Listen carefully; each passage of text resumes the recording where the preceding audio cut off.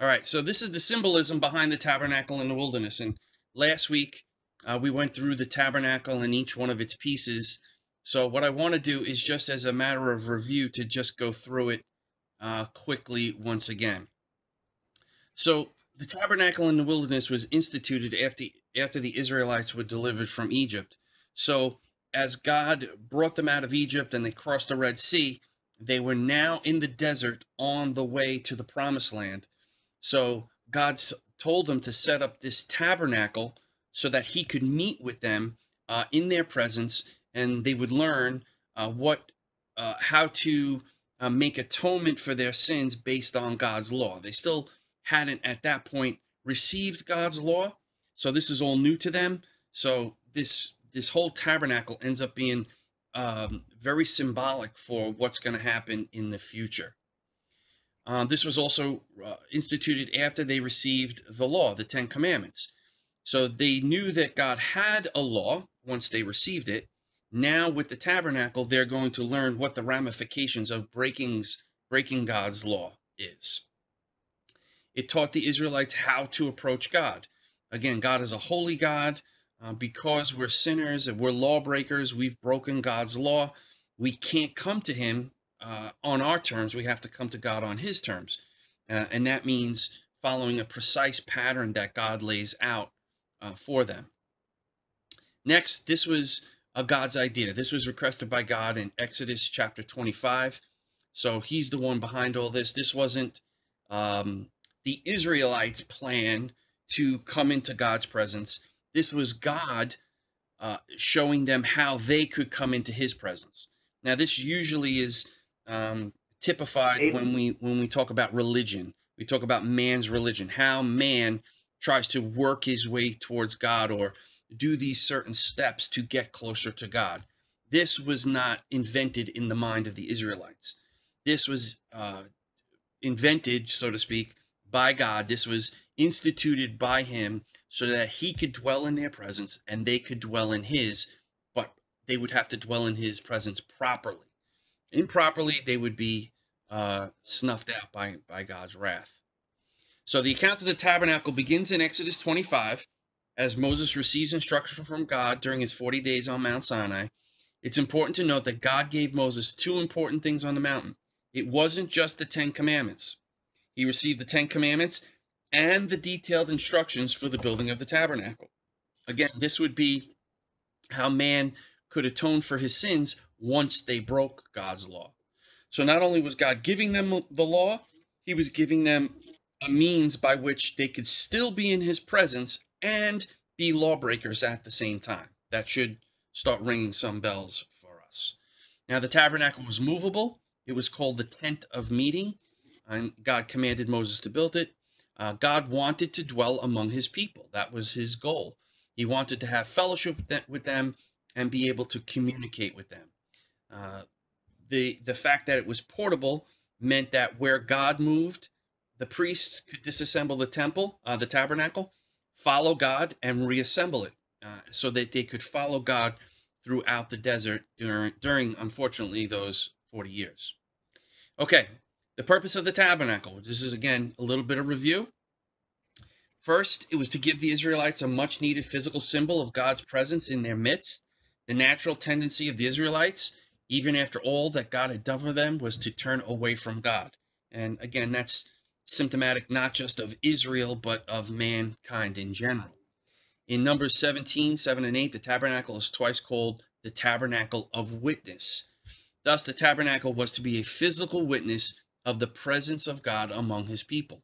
Again, as the Lord said in Exodus 28 and 8, that I may dwell among them. It was to be a sanctuary, a place set apart for God to dwell among his people. We're going to learn what that word sanctuary means too. Second, the tabernacle was to represent a divine means through which sinful humanity could approach a holy God. It was to reveal how the broken relationship with God caused by sin could be restored. Again, this was very important because if a sinful person came into the presence of an all-holy God, God's wrath would break out on that sinner because of their sin. So the tabernacle is an act of love on God's part for his people's protection. he was showing them how to properly come into his presence, because that's what he wanted, and to do it without dying. And third, the tabernacle was a foreshadow of the one in whom all the symbolism and sacrifices would be fulfilled. And that we will get to next week. I'm just going to go through the spiritual significance of each piece of the tabernacle to see how we can understand it from a New Covenant or a New Testament perspective. Also, the very fact that God set up the tabernacle for his people is an act of covenant. In other words, he's covenanting with them. He's giving them laws to live by and laws to rules, a pattern, so that they can come into his presence after they've sinned, because he is their God and they will be his people. This is all based on a covenant. That's how God deals with mankind. He deals with mankind through a series of covenants. Okay, the tabernacle stood as a visual reminder to Israel that they served the true and living God. It helped keep Israel from idol worship that was practiced by those living around them as they made their pilgrimage in the wilderness. Although the tabernacle made God accessible to the Israelites, he was only approachable in holiness. Again, you have to remember, the Israelites have just been delivered out of bondage in slavery to the Egyptians. They just saw God inflict 10 plagues on Pharaoh and the rest of the Egyptians. Then in a final act, he crushes the Egyptian soldiers and Pharaoh in the Red Sea. So God proved himself to the Israelites through the series of plagues, miraculous plagues, and delivering them into the tabernacle. This is going to be a difficult area now for the Israelites because they don't see God's manifestation. So the tabernacle is a visual reminder to them that God is with them, that God is holy, and that God will lead them through the desert. Okay, so do you remember what the tabernacle looks like? We're going to go through a little tutorial again. Okay, so this is basically what the tabernacle in the wilderness would look like. So first we have the courtyard curtain, which is this long white fence basically around the whole tabernacle or tent of meeting. So this was a protective barrier to keep people out, because if they came into God's presence the wrong way, obviously because God is holy, his wrath would be poured out on them. So see this is the gate over here. There's only one way in. Once you got into the gate, this piece in here, all in here except for this part, this is called the outer court. So once you got inside the gate, okay, the courtyard curtain, this in here would be considered the outer court. Next, once you came in through this gate, you would come with your sacrifice. There's a little bull. And the first thing you would do is bring it to the priest. He would sacrifice the animal here, okay, put on the tables. These were kind of like butcher tables. And then he would bring you to what's called the bronze altar. They call it the brazen altar here, brazen altar, bronze altar, same thing. And here's where the priest would put the sacrifice on top of the bronze altar for God, the way God described. Next, once the offering was made on the bronze altar, depending on what type of sacrifice it was, if it was a peace offering or a sin offering, the priest would then have instructions to go bring it inside this tent of meeting. However, before he went into the tent of meeting, he had to hit the bronze laver. This is where the priest would wash his hands, his feet, his face, to get the blood that was shed in the sacrifice of the animal and the cutting up of the animal before he walked into that tent. Next, this whole thing here is called the tent of meeting. This is where God would manifest himself and meet with the priest. The first thing that the priest would see upon going through this gate, okay, so we have a big gate here, we have a smaller gate here. Once the priest went in, the first thing he would see on the left-hand side, I don't know if you can see this too well, It's called the golden lampstand. This was a lamp made out of pure gold. The priest's job was to fill it with oil and make sure that the lights, the candles on top of that lampstand were lit all the time. On the right-hand side, you really can't see it over here, it was called the table of showbread. Again, the priest's job was to make sure that there was 12 loaves of bread on the table of showbread, and that's what he would eat. They would eat in the presence of God during that week. Next was the altar of incense.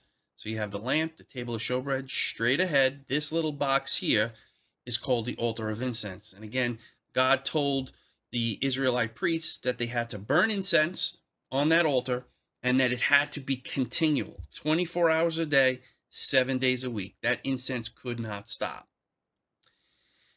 Right behind this altar of incense, okay, would be this veil. Now, the veil, Josephus, who was a Roman historian, said that the veil was at least 4 inches thick, and horses on both sides couldn't tear it apart themselves. This curtain was thick. Some of the research I went through said that the Israelites needed 300 priests in order to hang that curtain. That's how heavy it was. So this was the curtain that stopped you from going into the Holy of Holies. This piece here, this whole tabernacle is made up of 2 pieces. Between this gate and this veil is called the holy place. Behind this veil is called the Holy of Holies, or the most holy place. This is where God would dwell with the high priest once a year, and he would have to go through this veil. This is called the most holy place. In the most holy place, there was something called the Ark of the Covenant, and that housed the 10 Commandments, the manna from heaven, and Aaron's budded staff, and we'll go through those this week. And then the mercy seat. The mercy seat sat on top of the ark. It was 2 cherubim facing each other with their faces face down, because they wouldn't look at God, because you look at God and you would die. And this on this mercy seat is basically God's throne. This is where he would sit and he would meet with the high priest. All right, so now let's get into some of the symbolism. Now, the symbolism of the tabernacle is going to point us back to the Garden of Eden. There's going to be a lot of garden imagery as we go through this. So when studying the tabernacle and the temple in the Old Testament, it's hard to miss the allusions to the Garden of Eden. There are numerous references and callbacks to the garden and to mankind's relationship with God in that garden. One argument for this association is because the garden can be viewed as the first temple on earth, which it actually was. Eden served functionally as a prototype temple, as well as a pattern for all future temples and the tabernacle in the Bible. So when God created the heavens and the earth, and beneath the earth part is God's tabernacle. The heavens is where God was. The Garden of Eden was the holy place, and beneath that was the waters, which would represent the bronze, the brazen laver or bronze laver. As we learned already, the purpose of the temple is to be a meeting place between God and mankind, and this is seen in the Genesis account where God walked with and spoke with Adam. We also know that Adam and Eve did not obey God and were expelled out of the garden. And we hear this in Genesis. Therefore, the Lord God sent him out of the Garden of Eden to work the ground from which he was taken. He drove out the man. So this wasn't Adam just walking out. God drove him out. And at the east of the Garden of Eden, he placed a cherubim and a flaming sword that turned every way to guard the way to the tree of life. More garden imagery. There were temples. Temples also served as locations of partitioned holiness with inner and outer courts, gardens, and holy places that required special permission and purification ceremonies to enter. In the wilderness tabernacle, there was the courtyard, the holy place, and the most holy place. Specific regulations limited who was allowed in each area. In Eden, we can see a similar threefold division. We had the world, Eden, and the Garden of Eden. The garden comparable or was compatible to the tabernacle's most holy place and was where God's presence dwelled. It was also where the man and woman were placed to serve. And again, after the fall, mankind is banned from the garden, and he was cast out through the east gate. In Genesis 28, 2 and 8, I'm sorry. The Lord God planted a garden in Eden in the east, and there he put the man whom he formed. The Lord God took the man and put him in the Garden of Eden to work it and keep it. Therefore the Lord God sent him out from the Garden of Eden to work the ground from which he was taken. A temple in the ancient Near East, that's what ANE stands for. If you're ever reading some kind of textbook or historical book, ancient Near East is always abbreviated ANE. So a temple in the ancient Near East was where a king would place his image bearer, typically an idol of stone, wood, or metal, on the seventh and last day of the temple celebration. In the Genesis account, we see that God's image bearer is not a statue of stone or wood, but a man and woman made from dust. They're created in God's image and placed in the garden on the seventh day. Now, when we go through the creation account, the first 3 days, God creates 3 different spaces. He creates the heavens, the earth, and beneath the earth. On the next 3 days, God fills each one of those spaces. So it's basically God creating a temple, and then he's filling the temple with the things that he wants. He has the birds of the air. He has the animals on land. He has the fish in the water. On the seventh day, this was when kings in the ancient Near East built the temple. It was a 7-day celebration. So on the seventh day, the king would take an image of himself, a stone image, bronze image, and place it in the temple. But here we see God placing his image in the temple. But his image is not one of stone or wood or bronze or metal. His image is humanity. So God celebrates the construction of the temple on the 6th day, I should say, and places man in the garden. See, this is wrong. They're created in God's image and placed in the garden. On the 7th day, he rested. That's a mistake. So mankind is in the garden to work it and keep it. Now, this is very important. This is similar wording used to describe the job of the priests in the tabernacle. They're called to keep and to guard the tabernacle. So that's why we say the Garden of Eden was the first temple, because, and Adam was the first priest, because priests are called to guard the temple. Adam is called to guard, work it, and keep it. After the fall, guardian cherubim or angels are placed at the entrance to keep mankind away from the garden and from the tree of life. In the tabernacle, there's a dividing curtain between the 2 rooms. On that curtain are several cherubim serving as a warning and protector for the most holy place. Inside the most holy place in the tabernacle is a lampstand. The lampstand, made of gold and consists of branches and blossoms, is likely referring to the tree of life, which mankind has access to in the garden. It also has other symbolic meaning, which we're going to get into. So the priests were called to keep and guard the tabernacle the same way Adam was called to keep and guard the garden. In fact, he was called to keep and guard the garden and guard his wife, and he failed in all respects.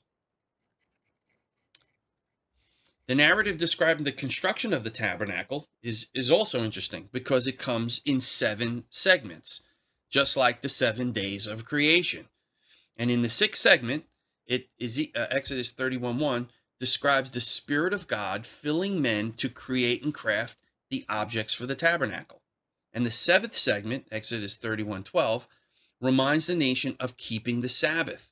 These 2 segments both correspond perfectly with the 6th and 7th days of creation. And if you remember, on day 1, God speaks the heavens and earth into existence, and the Spirit of God is hovering over the waters. So that shows us that it's God's Spirit that created the heavens and the earth. Well, in Exodus 31:1, there's a man called Bezalel that God fills with his Spirit to create and build the tabernacle. So God's Spirit is doing it again, yet he's engaging man, and he's having man build the tabernacle with him. This is a big step, because the original creation, it was God alone. Now it is God in mankind called to continue to build the tabernacle. God instructed Moses how to build the tabernacle in the wilderness. so it could serve the purpose of a meeting place between mankind and God. With these plans are many allusions and callbacks to the first temple, as we're seeing. When viewing the tabernacle, priests and worshipers, they are to be reminded of the hallowed meeting place and how the sins of the fall ruined it. But they are also reminded of the mercy of God, who in the construction of this tabernacle is now allowing mankind a new access point to God. He is a covenant-keeping God.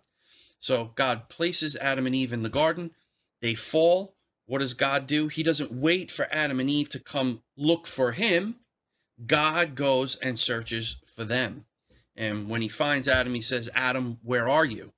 Not because God didn't know where Adam was, but because Adam no longer knew where Adam was. He did not realize, well, he knew he was running away from God, but God wanted him to realize and acknowledge that he was running away, not running towards him. So God set out, as God does. He seeks and saves his people. So now let's get into the pieces of the tabernacle. Again, this is just going to be a review real quick. Before you could get into the courtyard, again, this is the fence, the courtyard or curtain around the whole tabernacle of the wilderness. Before you can get into the courtyard, you would enter a large and secure fence and then have to pass through the gate on the east side. The court fence was made of a long piece of linen. It was white, held up by posts that surrounded the tabernacle. Only the priests from the tribe or family of Levi were allowed to touch the tabernacle. So the fence protected people from coming too close accidentally. Everyone had to come to God on his terms, God says the pattern, or risk losing your life. The tabernacle complex, which was always located at the center of the camp, as this is God's design from the beginning, to dwell in the midst of his people, right? We see that as New Testament believers. God wants to dwell in our midst. God was always at the center of their lives, physically, right? They had the reminder of the tabernacle, another aspect of the pattern of the kingdom of God. God the Father, Son, and Holy Spirit must be at the center of all activity related to kingdom life in the new covenant.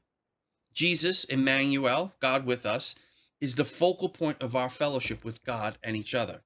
In fact, in John chapter 1, it says Jesus became flesh and literally tabernacled among us, or dwelled among us. So Jesus is God's tabernacle, come down from heaven to dwell with us. Now, this week we're going to go over the spiritual symbolism of the tabernacle, which is what we're doing now. Next week we're going to talk more about Jesus and how he fulfills what the tabernacle actually pointed to. The fence is linen, one material, and pure white, representing purity and holiness. The curtain is connected by silver bars and hooks on top. The pillars and bases are made of bronze. The silver and white represent the sky, the bronze the earth, and the gold within the tabernacle represents the heavens. Ultimately, the tabernacle reflects the true and eternal tabernacle of the heavens above, the earth below, and the waters underneath. So the silver bars and the white cloth basically symbolizes the sky, silver stars at night, white clouds during the day. The bases are made of bronze. They're earthy looking, right? The silver and the white represent the sky, the bronze the earth, and the gold within the tabernacle represents the heavens.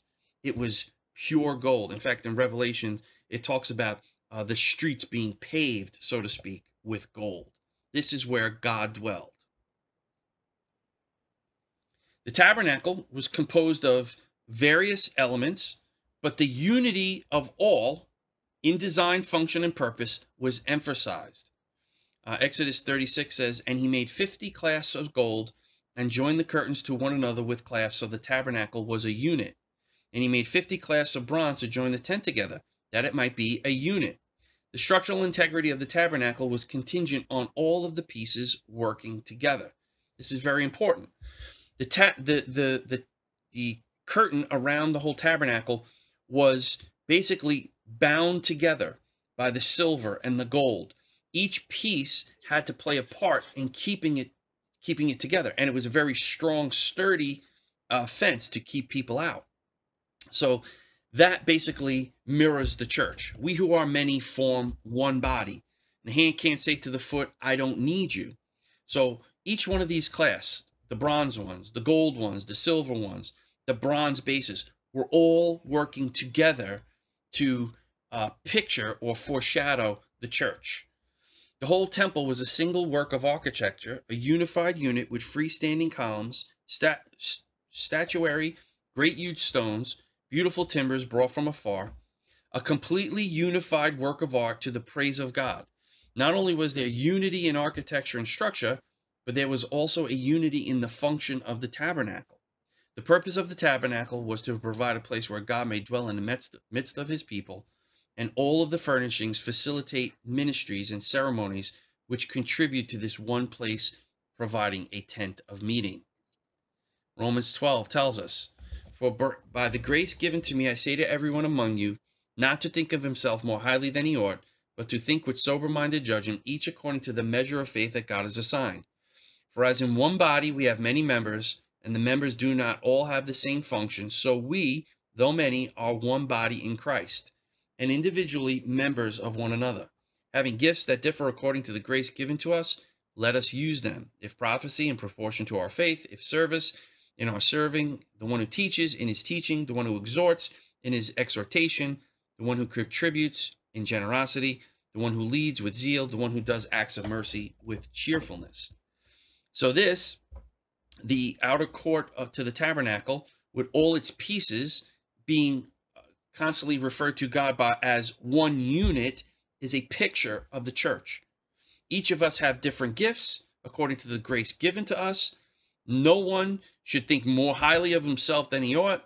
In other words, the hand can't say to the foot, I don't need you. We all need each other, and we all have a purpose and a role in contributing to God's church. Some it's acts of mercy, some it's people who lead, some contribute, some teach. Each one of them is vital to the integrity of the church body, the same way each of those pieces are integral to the integrity of the curtain that surrounded the tent of meeting.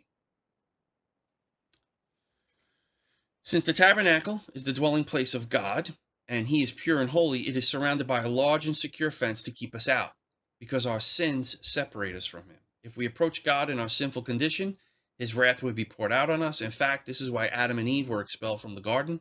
The tabernacle is where mankind can come to God seeking forgiveness and receive it, because God wills to dwell with his people. This is where people will encounter salvation. 1 Corinthians 3:16, do you not know that you are God's temple, and that the Holy Spirit and God's Spirit dwells in you? If anyone destroys God's temple, God will destroy him. For God's temple is holy, and you are that temple. So this is a picture of God's people being called his temple, which is also the tabernacle in the wilderness. So this is God is illustrating for the Israelites through the construction of the tabernacle and all its various parts and pieces, bringing all those parts and pieces together, showing the structural integrity of it, and then later on in the new covenant, pointing us to the fact that we are that temple, and that is what God is building. We are to have structural integrity in the sense that each one of us is to contribute our talents, gifts, and abilities to the building of God's temple, and none of us are better than anyone else. We are all integral and part of it. The church is the temple of God, and Jesus will protect his bride. This is Revelation. And I saw the holy city, New Jerusalem, coming down out of heaven from God, prepared as a bride adorned for her husband. And I heard a loud voice from the throne saying, behold, the dwelling place of God is with man. He will dwell with them, and they will be his people, and God himself will be with them as their God. He will wipe away every tear from their eyes, and death shall be no more. Neither shall there be mourning, nor crying, nor pain any more, for the former things have passed away. This is a tremendous prophecy and a promise that God has for his people. Not only does he refer to Jerusalem as his people, we are pictured as a bride adorned for Jesus. He's the husband. Okay. So now when Jesus, in John chapter 1, we read the words, in the beginning. And where do we first hear those words? in Genesis. So when John says, in the beginning was the Word, and the Word was with God, and the Word was God, John is talking about a new beginning, the beginning of the kingdom on earth. And how do we know that? Because the Word became flesh and dwelled or tabernacled among us. This is a fulfillment, or what the foreshadowing of the tabernacle and the temple pointed to. It pointed to the fact that God will himself come and dwell with his people. And that's what Jesus did when he came. From that moment on, he began to build the kingdom of God on earth. Now, typically we talk about, Christianity as, oh, how do you get to heaven? That's what everybody wants to know. Well, how do I get to heaven? I got to be a good person. I got to keep the law. I got to do these things.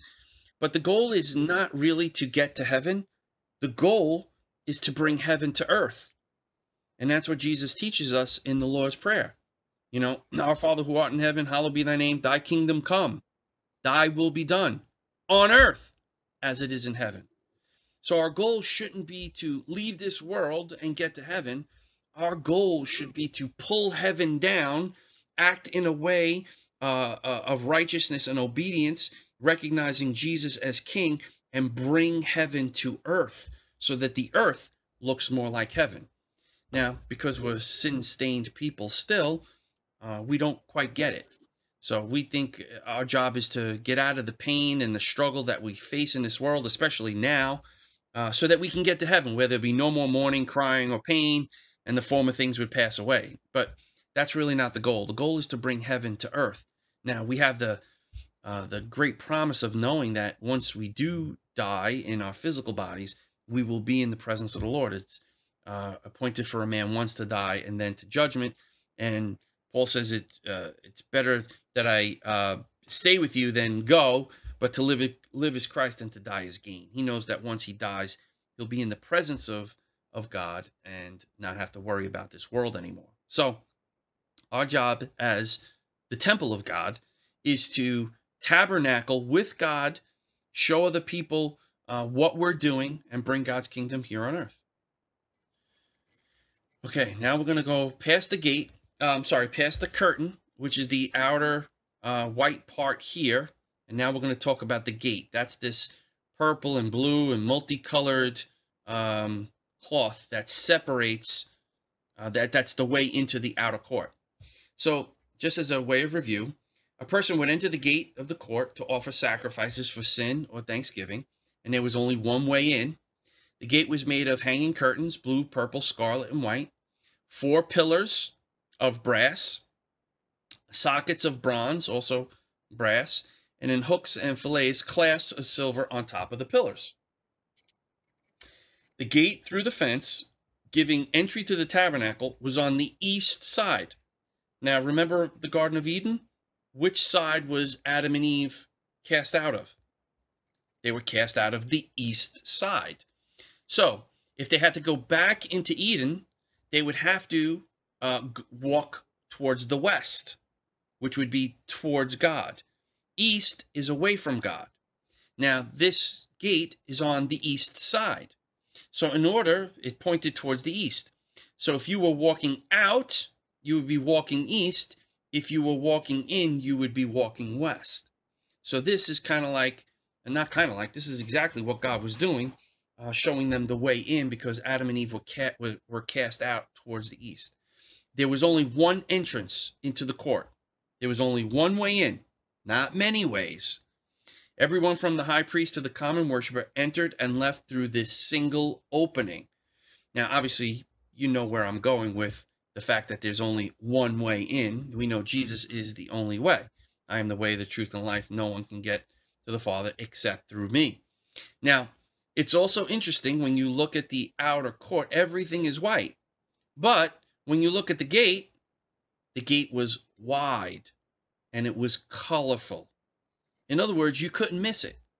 You would come to this big, imposing structure in the middle of the desert, and if you walked around it, you would see this beautiful gate, right? You'd have all the white with the poles, right, around the whole thing, and then this beautiful colored gate in the middle.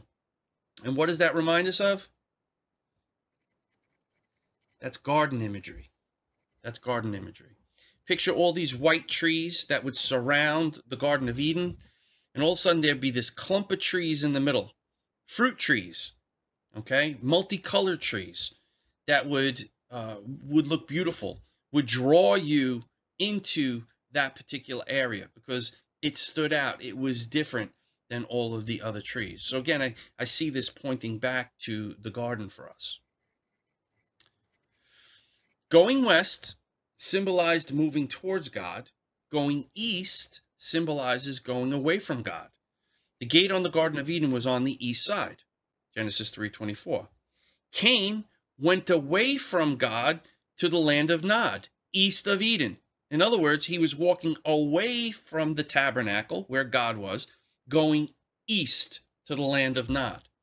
Lot split from Abraham, and he went east and landed in the cities of Sodom and Gomorrah. Now, we know that's not a good thing. In contrast, the Holy of Holies, the dwelling place of God in the tabernacle, was on the west end of the courtyard. Now, I think it's the direction of all humanity from the womb to walk east. No one walks towards God. No one seeks after God. God is the one who has to come out to seek and save us, to turn us around and bring us into his presence. Psalm 118 says, "Open to me the gates of righteousness. I will go through them and praise the Lord. This is the gate of the Lord through which the righteous shall enter." We also hear in Psalms, I forget the verse. It'll come to me. About the gates of the Lord. Anyway, when we read about gates in the Old Testament, these are the gates that it's talking about.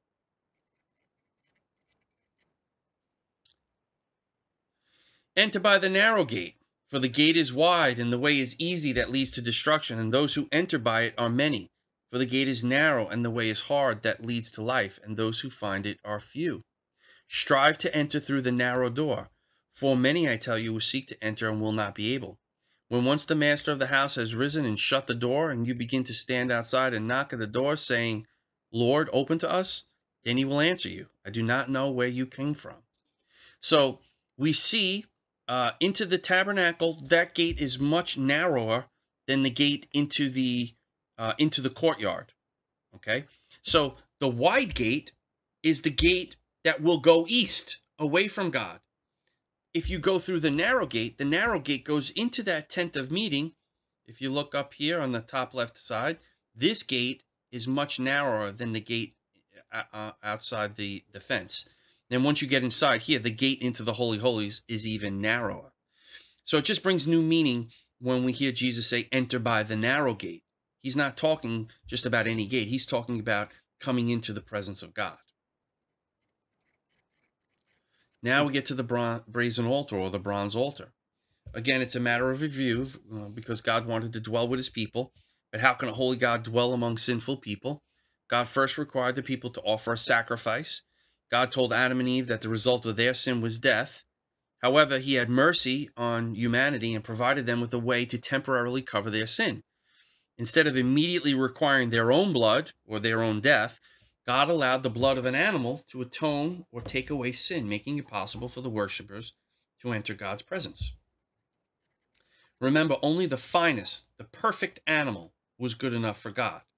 So God was asking them for a perfect, flawless sacrifice because the animal represented an undeserving recipient of a deserved punishment. God wanted people to trust in his provision, so he asked that the sacrifice be valuable. You know, over and over and over in the scriptures, we see when David wanted to buy a piece of land, I forget who it was, but they offered to give it to him for nothing. He says, no, I will pay full price for it. So we recognize that when we sin, there is a price that needs to be paid, and we can't shortchange that price. We have to make sure that there is a true sacrifice enough to pay for our sins. The brazen altar showed that the people, that there was a severe penalty for sin, and that it would cost them something very costly, their best and finest animal. It would be a true sacrifice to offer the very best of your flock. It also showed the substitutionary nature of atonement. a substitute could be offered up in your place and for your sins. And this is what God demonstrated for Adam and Eve when they sinned in the garden. And the Lord God made for Adam and for his wife garments of skins and clothed them.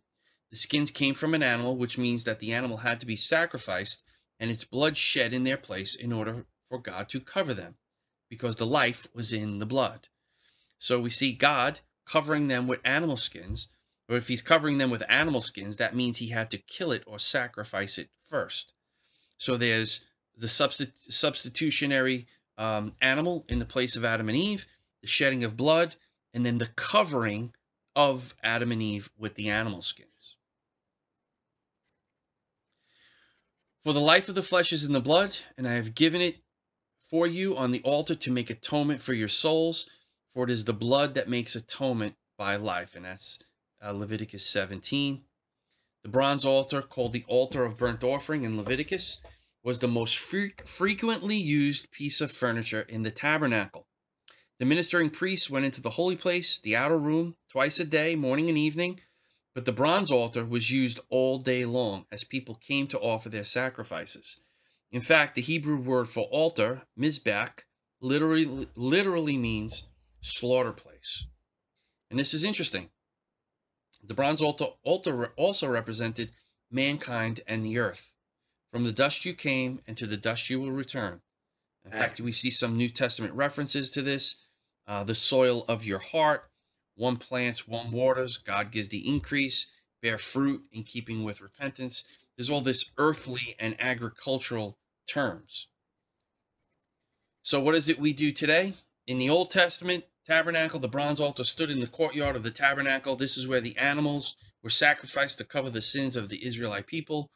However, now in the New Testament, Romans 12:1 tells us, I appeal to you, therefore, brothers, by the mercies of God, to present your bodies as a living sacrifice, holy and acceptable to God, which is your spiritual worship all day long.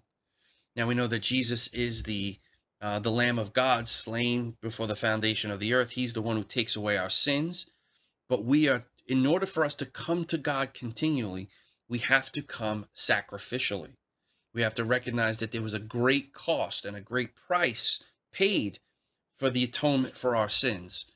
So we don't come to God arrogantly. We don't come to him glibly. We come to him sacrificially. And he wants us to live sacrificial lives, sacrificing ourselves. If you're married, sacrificing yourself for your wife or your husband, sacrificing yourself for your kids, sacrificing yourself for your neighbor. This is what love does. Love sacrifices itself for the betterment of the other person. Next is the bronze laver. All right, the rest of the steps in the pattern of God coming in God's pattern to come to him that were performed by the priest on behalf of the people. After making the sacrifice, the priest washed himself at the brass laver. This washing purified the priest and prepared him to enter the tabernacle. The Lord said that the priest must wash so that he would not die. It's very important we remember that. The brazen laver was made from brass mirrors donated by the women. It may have had a shiny mirrored surface which would help the priest wash thoroughly and remind him that the Lord sees past the outward appearance and straight to the heart. Now, the bronze laver was positioned between the altar and the tent of meeting. The laver remained filled with water. It was necessary for the priest to cleanse themselves in this basin before meeting with God, again, lest they die. In the same way, after we offer ourselves as sacrifices to God, we cleanse ourselves in the waters of baptism. Our old life is buried with Jesus and raised with Jesus to a new life. Jesus answered, truly, truly, I say to you, unless one is born of water and, or the word is even, born of water, even the Spirit, he cannot enter the kingdom of God. Our earthly baptism follows the baptism of the Spirit done by God and allows us access to God through the veil. So once we recognize that Jesus is our sacrifice, he was the one sacrificed on that altar in our place, we now come to God, again, sacrificially. But when we come to God, we come being washed by God's Spirit, born, washed, cleaned of God's Holy Spirit, which is water. So our spiritual baptism follows, our earthly baptism, our being baptized in a tank or in water, follows the spiritual baptism that God does in our heart, so that we can now come into God's presence. And remember, He's the one who came and brought us to Him. We didn't bring ourselves to God, because there is none who seek after God. We have all gone astray. Each one has turned to his own way.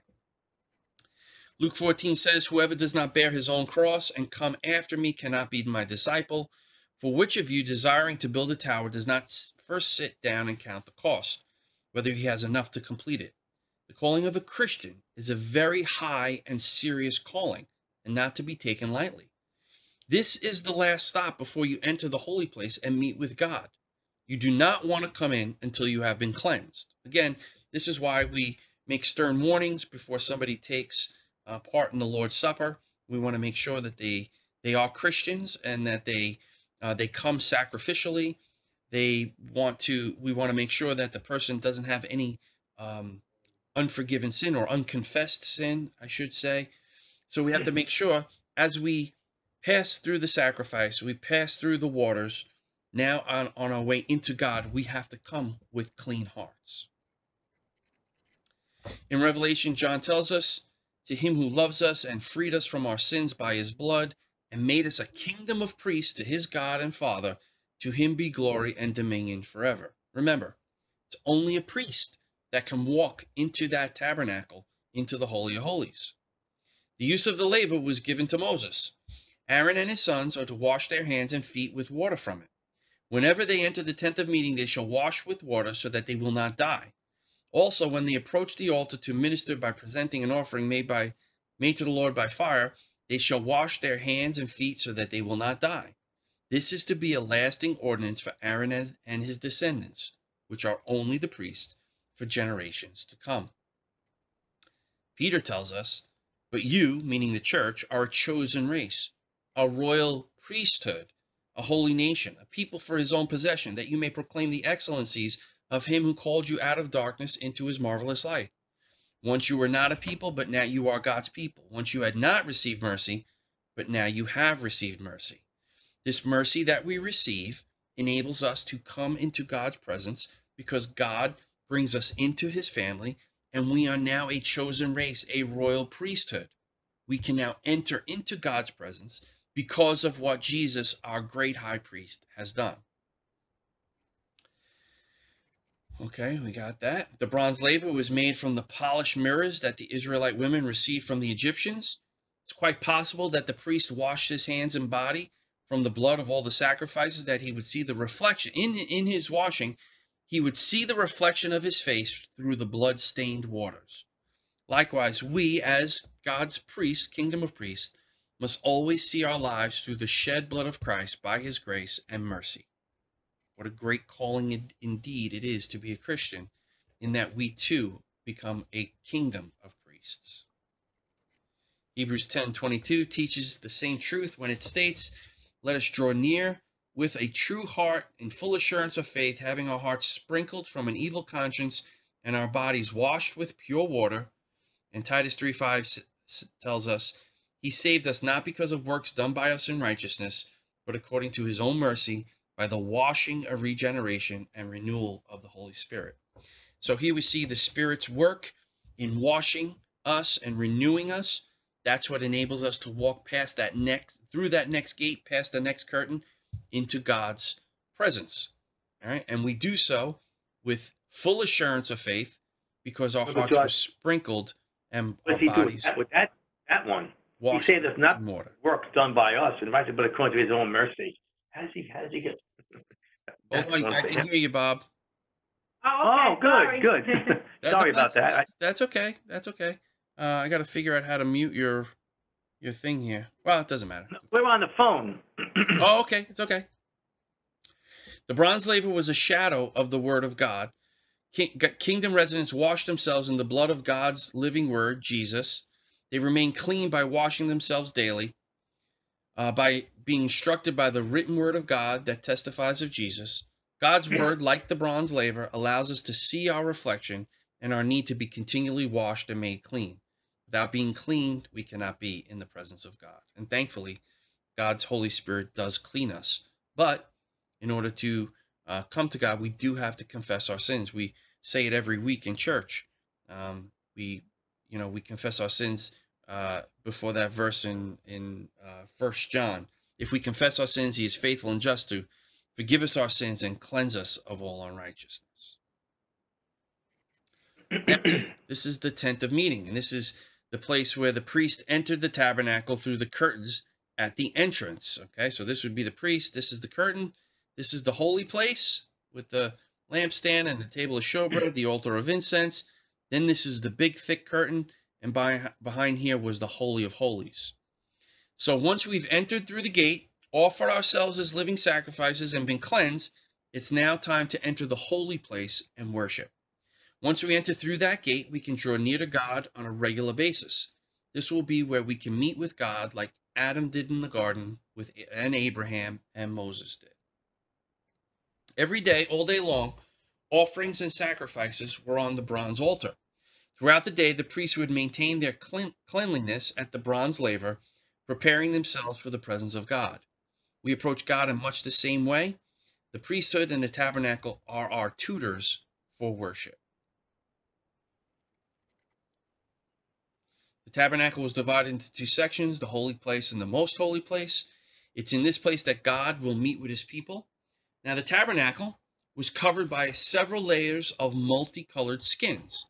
The multicolored skins resemble a rainbow. The rainbow was a sign of the covenant with Noah, where God promised to never destroy the world again with water. It will also be a reminder to God's people that they will never be destroyed by him. In fact, it also resembles Joseph's multicolored coat, right? We need to be covered by this coat or robe or tent in order to meet with God. Now, in the New Testament, we need to put on the Lord Jesus Christ.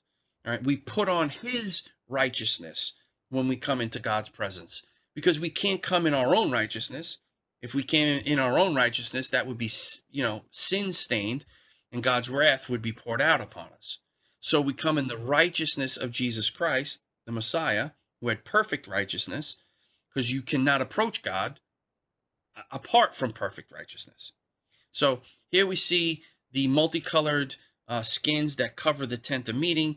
We see the rainbow where God promised to never destroy the world again with water. And then we see Joseph's multicolored robe representing Jesus' righteousness so that we can be in God's presence. Passing the laver and continuing westward, we enter the tabernacle itself. The boards used in the outer walls, being 15 feet long and 2 feet wide, furnishes a massive structure. Each board rested on and was fixed in the foundation of a socket of silver.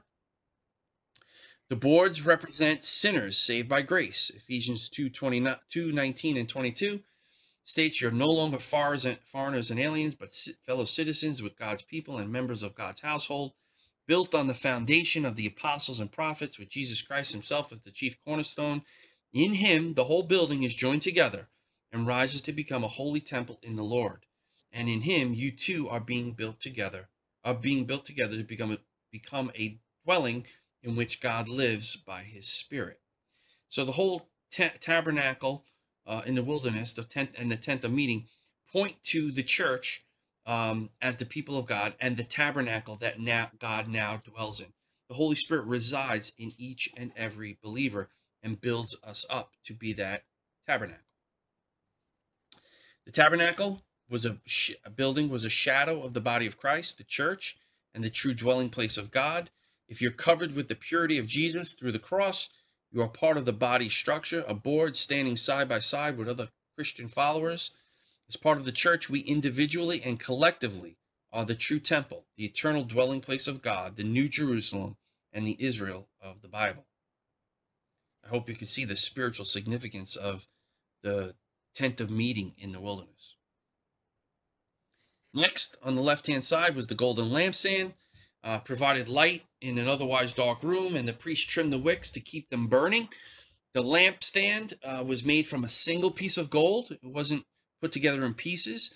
It had a central shaft with 6 branches, 3 on each side, making it a 7-branch lampstand.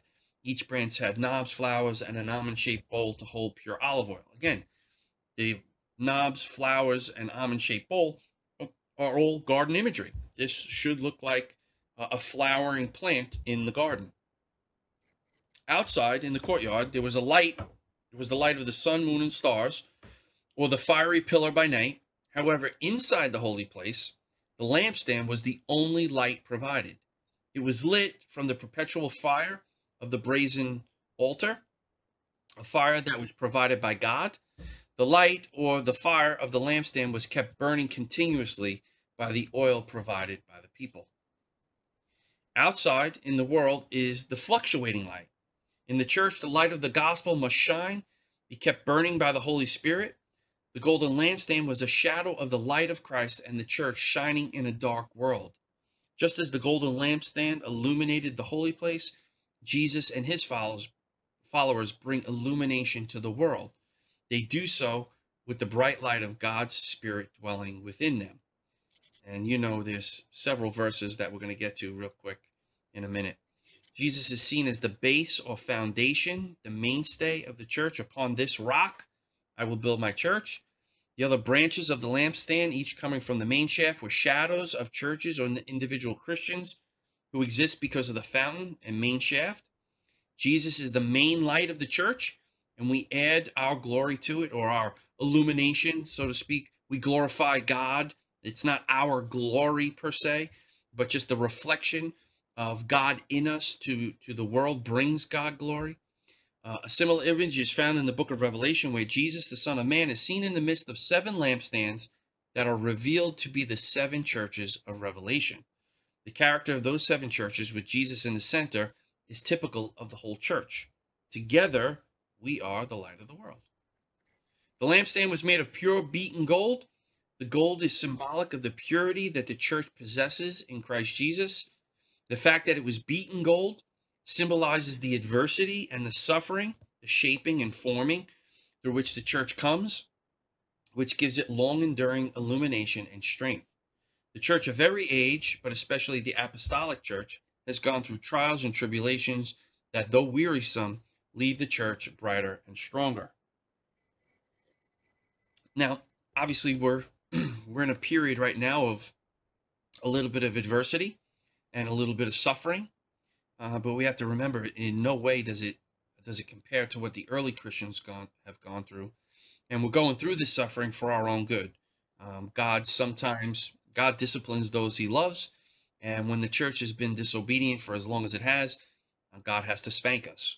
So we really need to look introspectively. We need to ask God for personal repentance, that we would repent of our sins as a person, then as a couple, then as a family, then as a church, and then we can start calling the people outside the church to repentance. But it's very difficult to point at the log in your brother's eye, point to the speck in your brother's eye when you have a log in your own eye. The church needs to purify itself once again and start being obedient to God's word and look like his bride should.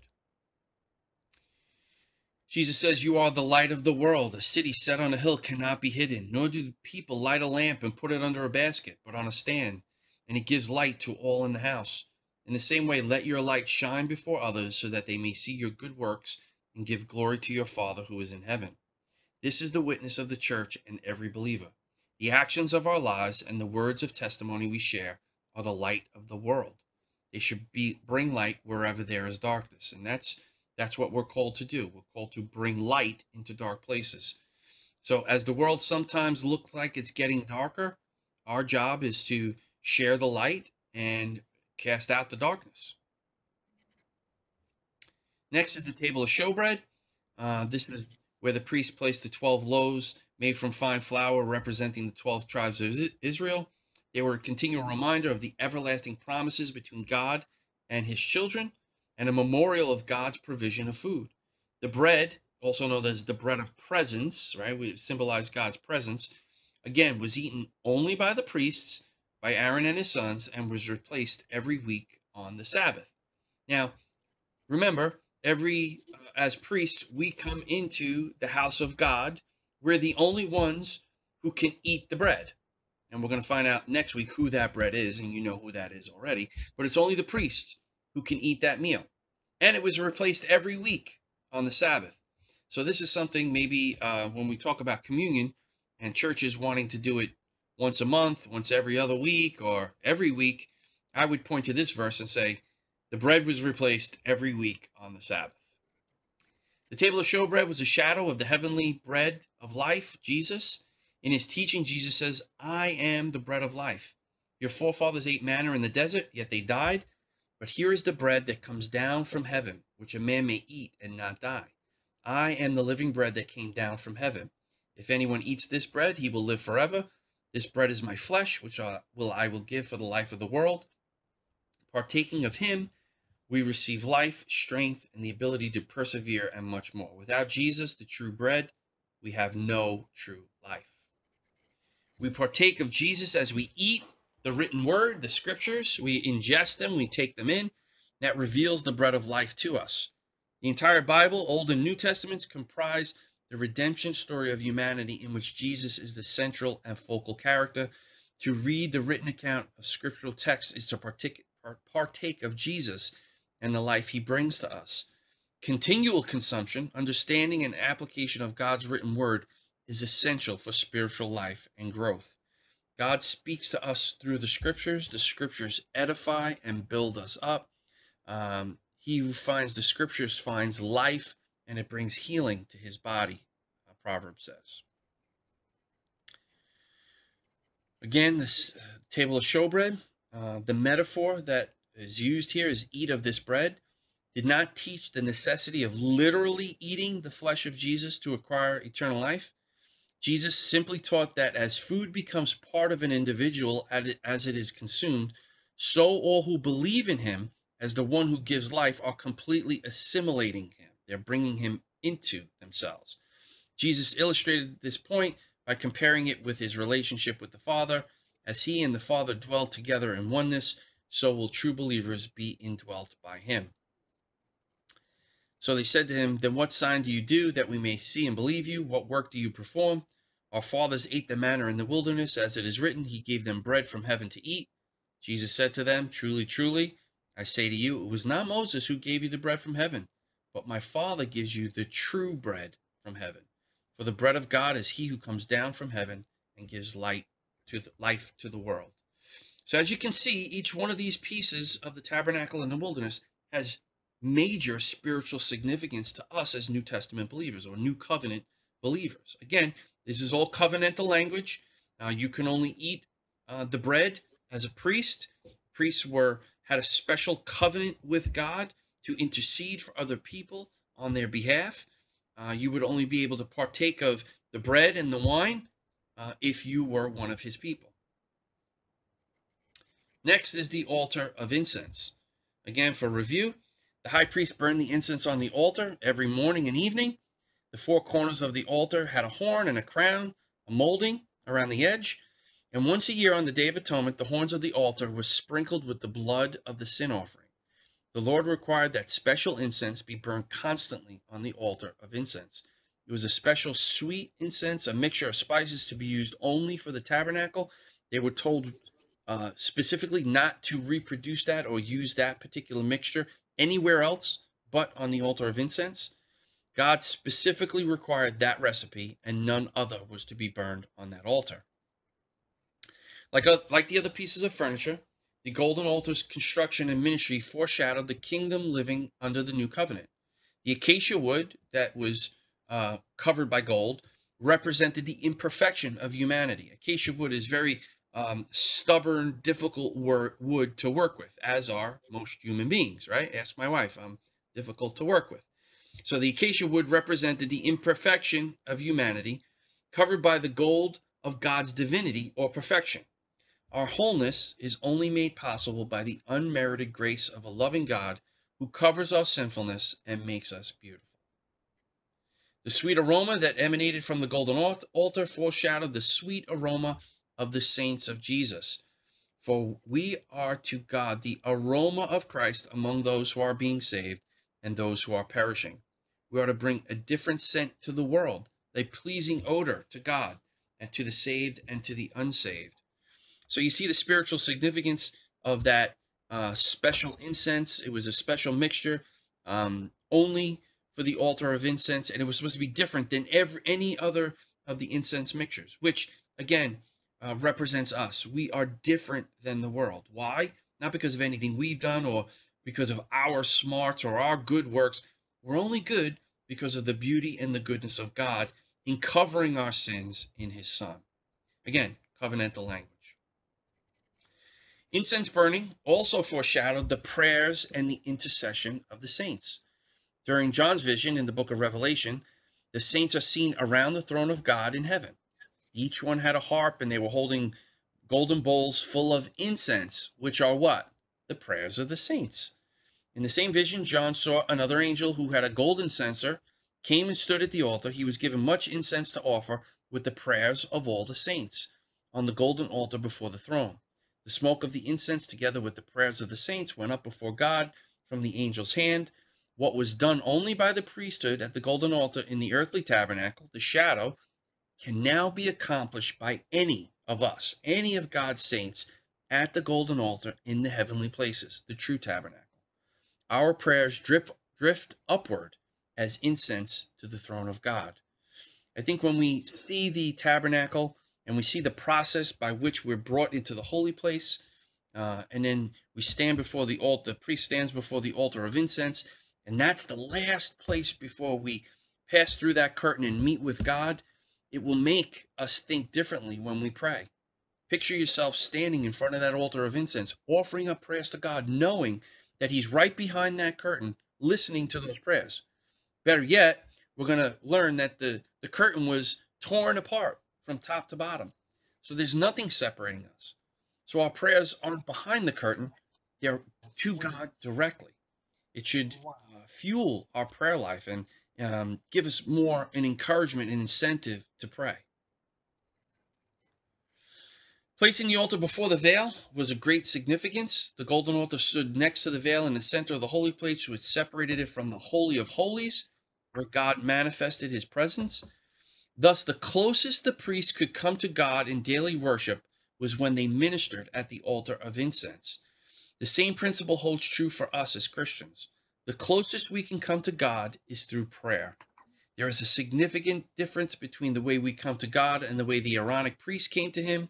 Today, there is no veil separating us from the throne of God, as there was in the tabernacle. Before the priest could offer the incense of prayer, 3 requirements had to be made. First, the priest had to minister at the brazen altar, right? Shedding the blood of an animal. Before we are able to come before a holy God in prayer, we must be cleansed by the shed blood of Jesus, which is done by appropriating his sacrificial death on the cross to us on our behalf.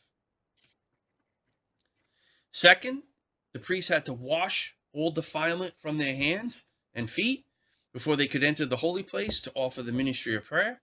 We must confess our sins and come before God with clean hearts before he will hear our prayers. Unconfessed sin in the lives of believers hampers God from listening and responding to their prayers. As believer priests, we are to be set apart unto holiness. So you see, we're going through that process. We come to the altar of sacrifice, the brazen altar. Then we wash ourselves in the brazen laver, and then we come to him. Thirdly, the priest had to be in the holy place to offer the incense of prayer. Cleansed by blood and water, we stepped into the sanctuary to fellowship with God. It is only when we are in a proper relationship with God that we can have full assurance that he will answer our prayers. Prayers of unbelievers are not heard by God. Okay, they're actually considered an abomination, and we can go through that another time. The writer of Hebrews sums it up this way when he says, "Let us draw near with a true heart and full assurance of faith, having our hearts sprinkled from an evil conscience and our bodies washed with pure water." Okay, now we're getting a little closer. Here's the veil, right? Remember, the veil was a divider. Oh, I guess I screwed this. A divider between the holy place and the most holy place. Excuse me. Where the Ark of the Covenant was kept. It was the barrier between God and man, and only the high priest could enter into that most holy place. And as you can see, if you look at the purple and blue veil, there are 2 cherubim that are on that veil, and those represent the two angels that God put at the east gate guarding the garden. Okay, they were guarding the temple. So those are woven into the fabric of that veil, showing that if we come into God, we try to come into God's presence improperly, we will be assaulted by those angels and not get to where we want to go. Now, although beautiful to the eye, the veiled entrances of the tabernacle were not to be objects of admiration. Rather, they performed two basic functions. First, the word veil, in Hebrew, it's paraketh, means to separate and describes its ministry. The veil acted as a barrier between God and man, shutting God in and keeping man out. And the curtains permitted access to worship after the priest had met the required conditions set forth in the Mosaic law, or the pattern, as God says. The images of the cherubim embroidered into the curtain and the gazing on the movements of the ministering priest made him aware of the holiness of his office. It would also remind him of the two cherubim that God set at the entrance to the Garden of Eden to guard it. The awesome figures of the cherubim woven into the veil were images of angelic beings of the highest order. Their character, beauty, and power surpass human description. Symbols of cherubim were used by other Semitic people, appearing in the likeness of winged lions and bulls to guard their temples and palaces. It's amazing that even the ancient Near Eastern temples, in some way, copied the true tabernacle, or the tabernacle that God set up in the Garden of Eden. The veil of the tabernacle in the wilderness was actually a shadow of the corresponding veil in the temple at Jerusalem. The tabernacle veil, like other items of the tabernacle, was temporary. The temple veil was more permanent, but was a shadow of the ministry of Jesus, by which we have access to the presence of God. Consider what happened to the veil of the temple at the instant Jesus bowed his head and died on the cross. All right, we're going to be celebrating Good Friday soon, which typically is when the church celebrates the crucifixion of Jesus. So as Jesus dies on the cross, Jesus had cried out again in a loud voice. He gave up his spirit. At that moment, the curtain, or the veil that was in the temple, which was prefigured by the tabernacle, was torn in two from top to bottom. Knowing what we've already discussed about the thickness of the temple veil, it seems impossible for the veil to be split completely in two by human hands. Only by divine intervention could this massive veil be torn as it was top to bottom. Now, it's significant that it was top to bottom. It's not bottom to top, as if man were on the bottom trying to rip the veil and come into God's presence. God ripped the veil from top to bottom, showing not that we were coming into his presence, but he was coming into our presence. Again, Jesus is the Word made flesh. He came to dwell, to tabernacle among us.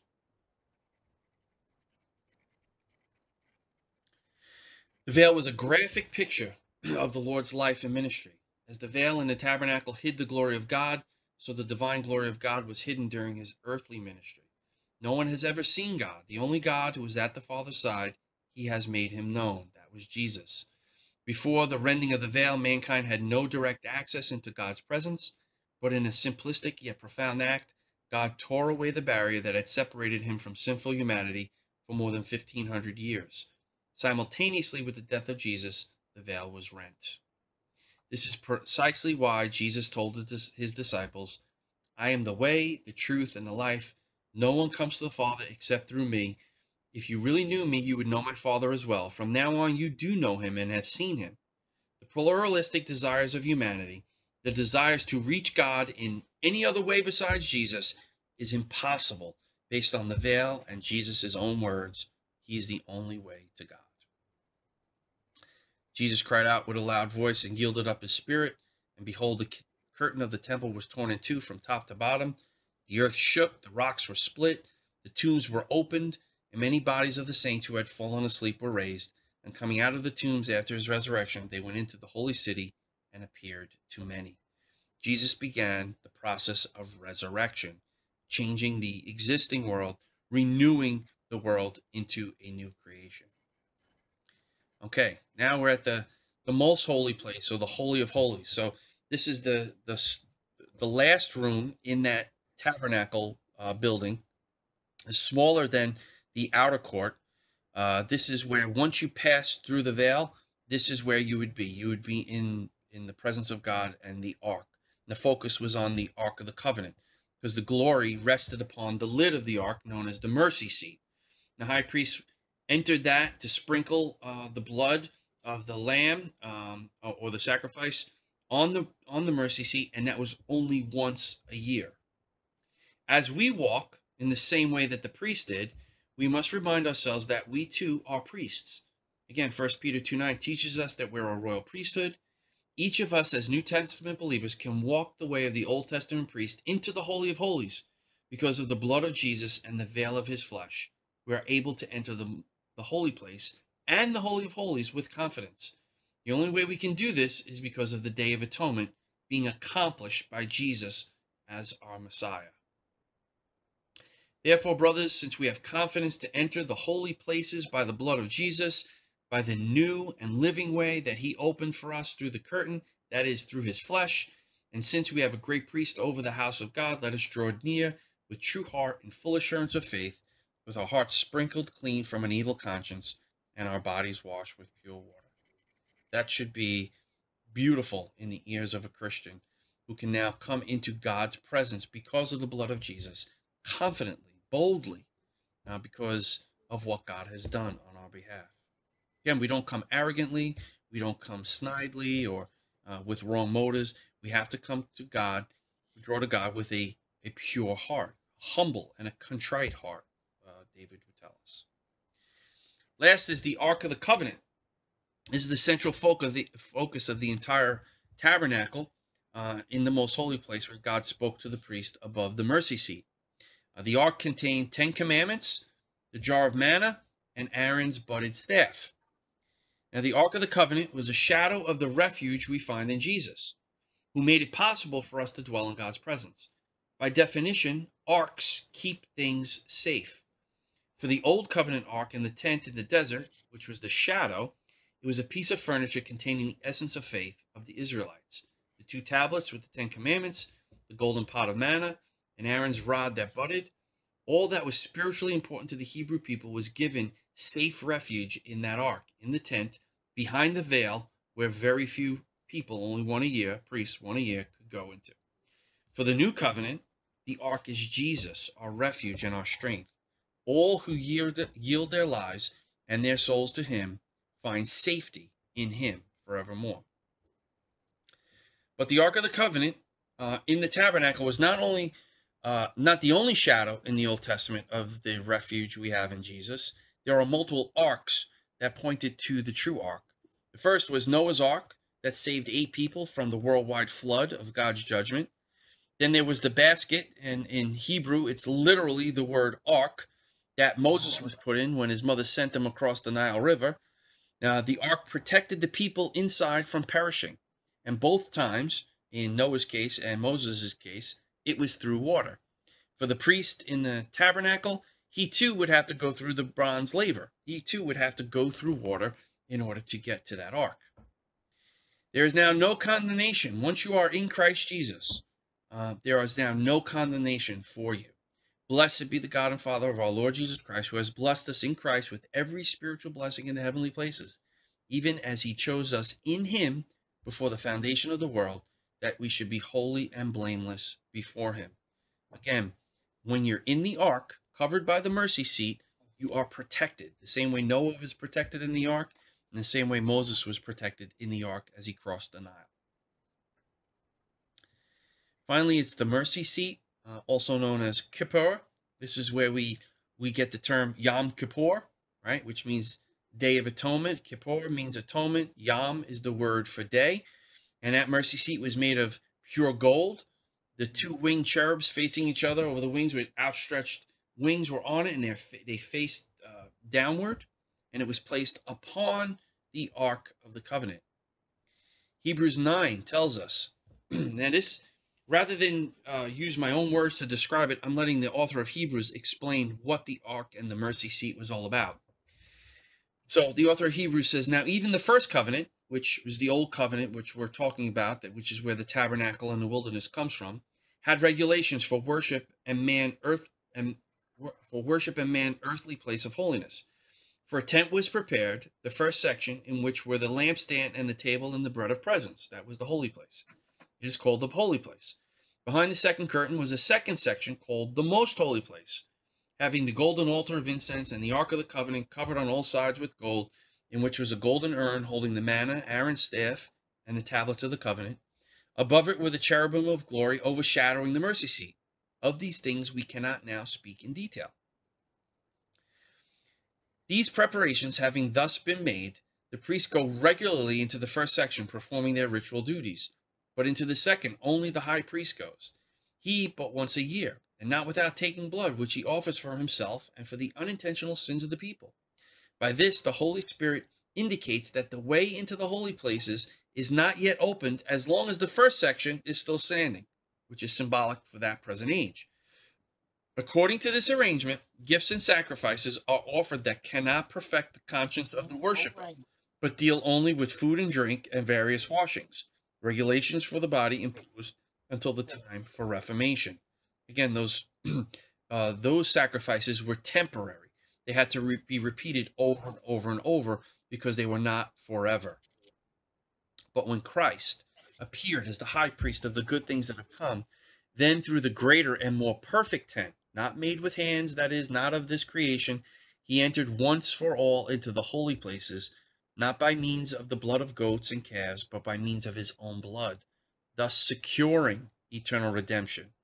For if the blood of goats and bulls and the sprinkling of a defiled person with the ashes of a heifer sanctify for the purification of the flesh, how much more will the blood of Christ, who through the eternal Spirit offered himself without blemish to God, purify our conscience from dead works to serve the living God. Therefore, he is the mediator of a new covenant, so that those who are called may receive the promised eternal inheritance, since a death has occurred that redeems them from the transgressions committed under the first covenant. So we see Christ becoming the mediator, going in with his blood, perfect blood, sinless blood, to purify our conscience. And this is once for all. We no longer need to offer sacrifices continually at the altar. The symbolism behind the veil, behind the tabernacle in the wilderness, you might ask, well, why does it really matter? Several reasons. The theological implications are actually so massive we can't go into all of them, and we just scratched the surface, really. However, there are just a few that have important implications. First, creation. Why did God create the world?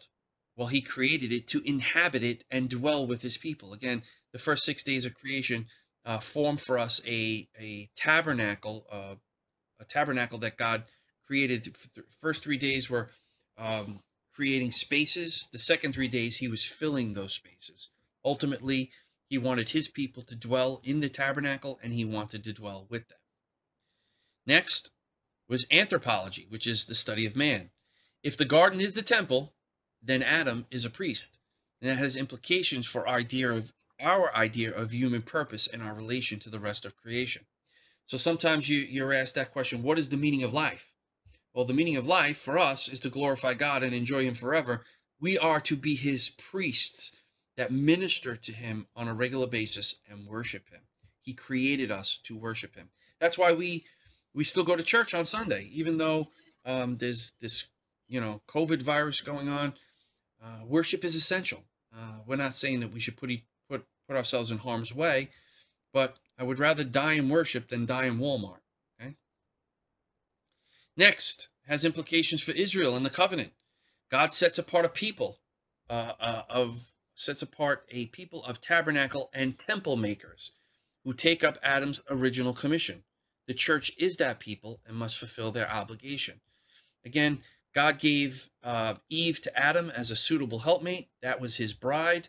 We are the bride of Christ. We are given to Christ as a love offering, and we too are suitable helpmates.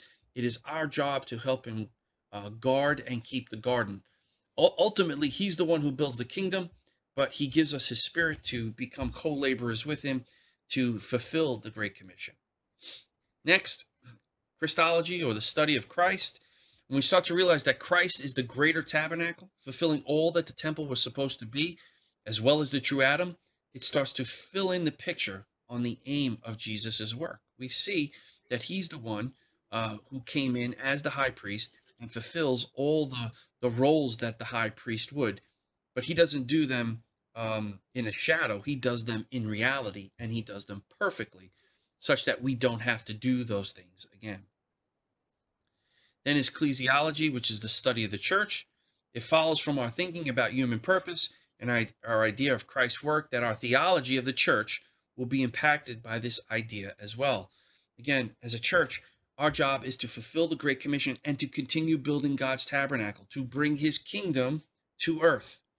Most of the church, unfortunately, and in fact myself for a long time, taught people the gospel as a way to get to heaven.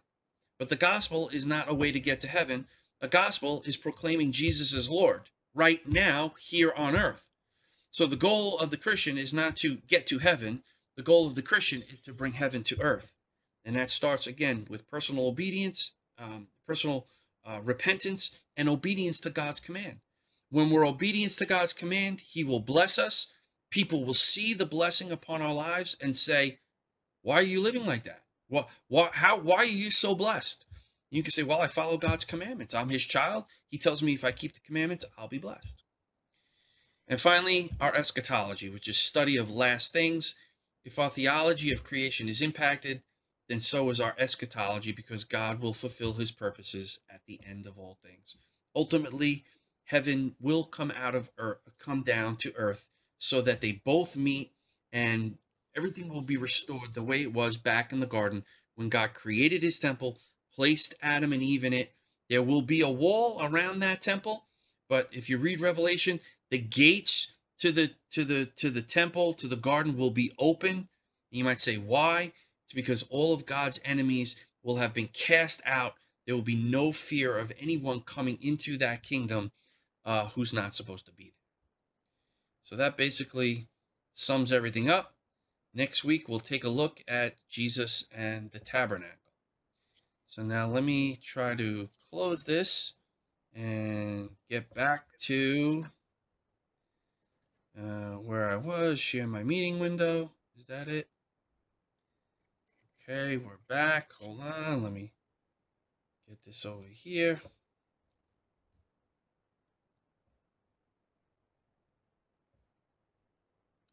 I'm going to unmute Jerry real quick. Where is Jerry? All right, Jerry, any questions, feedback? Am I on? You're on. I'm on. Just a few things. This was excellent. I mean, there's so much here. I love the whole garden imagery because, well, you and I have talked about that a lot, and as has Lawrence. And the more I hear about it, the more it seems to click. Something that I was reading in preparation, since I knew you were going to do this, regarding the garden. There's a couple different thoughts on this, but the Lord, we read in Genesis 2:10, it says the Lord God planted a garden in Eden. Yes. It's been suggested that the garden is attached to Eden, with Eden itself being the temple, since a river flowed out of Eden to water the garden. I think that watering aspect is really important. Absolutely. The whole nourishment, right, coming out of the temple. So I wanted to add that. The other thing, where you were talking about Adam being a depiction of a priest in the garden, I totally agree with that. The idea too of him working and keeping the garden, right? Because a priest, what does he do? He's supposed to maintain. He has jobs. They have jobs within the temple, and there's a lot of verses that'll back that up. It's interesting though, when Adam failed, right? The cherubim assumed Adam's function to guard the tree of life. In Genesis 3:24, it talks about the cherubim, and it's the other thing that it's memorialized by, I believe, the candelabra in the candlestick in the in the temple, and the tree of life is obviously you talked about of that being modeled, from the gold and the beaten gold and such. But I thought that was interesting. I forget who that is from. That Adam obviously failed in guarding that. And then I think there's only one other thing that I wanted to mention. The whole east-west thing, spot on. The other thing, the garden, Eden itself, was on a mountain. Yes. Because the rivers flowed down. So the temple also is situated on a mountain as well, to follow along with that whole idea. The other thing that I found was interesting, and you may have even said this, the ark which contains the law in the Holy of Holies echoes also the tree of knowledge of good and evil, because both lead to wisdom. Let's see. Yeah, going back to you just jogged my memory with regards to Eden being on the mountain. We remember when the Israelites, they come out of Egypt, they're in the desert, they come to Mount Sinai. Now, right. When you come to the mountain, you have to climb the mountain. You have to go up, right? Which, again, we're going up towards God. And God tells Moses that the 70 elders can come halfway up the mountain. Okay, that's right. And only Moses can go to the top. Now, the top would represent the Holy of Holies. Okay, and what was on the top of that mountain? Fire and smoke was coming off the top of that mountain. Moses was the high priest meeting with God. He walked down the mountain. He met with the 70 elders. He had a meal with them. He had bread and wine with them. That's right. He told, before they went up the mountain, they told the other people, do not touch the mountain. Either you or the animals, no one touches the mountain. If you touch the mountain, you will die. Right? Again, it's the same way. When you're in the outer court, you cannot enter that gate and come into the holy place until you've made a sacrifice, been washed by the laver, cleansed, and then you can come in. So that mountain has tremendous, tremendous significance. I'm glad that you brought it up. And the other thing you mentioned just now was the bread and wine they shared. Communion. Yes. Yes. Absolutely. The other thing going along, you got me going. So just as the temple had a tripart structure of the concentric circles of the Holy of Holies, the holy place in the courtyard, so the Garden of Eden had the same. You had Eden, the garden, and the outer world. Yes. So again, it's minor things, but it just shows how significant and how these both tie in. Also, the idea of rest, the climax and purpose of creation was rest. The construction of the tabernacle accumulates with rest. Yes. Okay. And I think that's it. Yeah. So, and I think it's important to point out. You ask most people, what's the opposite of rest? And they say work. Yeah. And, work certainly is, we're not called to work on the Sabbath, but the opposite of rest is unrest or disorder or dis-ease. So it would be like, let's say you're moving into an apartment and, you have 7 days to move in. And on the first, 6 days, you have all these spaces and you put all these boxes and stuff in each room and you're putting the furniture away. And on the 6th day, you put everything away so that you know where everything is. Well, on that 7th day, you can rest because everything is in order. Everything is where it should be, and you know it. So there's this peace that comes about you knowing that everything that God has planned and is fulfilled, and that he has the perfect order set up for us. So it doesn't mean that we don't move around on the Sabbath day. It's not like when they weren't allowed to leave their tents and stuff like that. Again, the new covenant comes with new promises. We can assemble for worship. That's the day where we can come into God's presence corporately. And that's why it's so important to meet together as a church and not individuals on Zoom meetings. We have to gather together corporately, enter God's presence together. I was going back and forth with somebody on Facebook today, and they were saying, no, you can take communion and you can meet as a church online. And I understand what they're saying. The problem is it's a slippery slope. People might get so used to that and say, well, I don't have to go to church anymore. And then I looked up and I remembered the word church is ecclesia. It's called, it means congregation. Yeah. All right. If the church is a congregation, that means you have to congregate.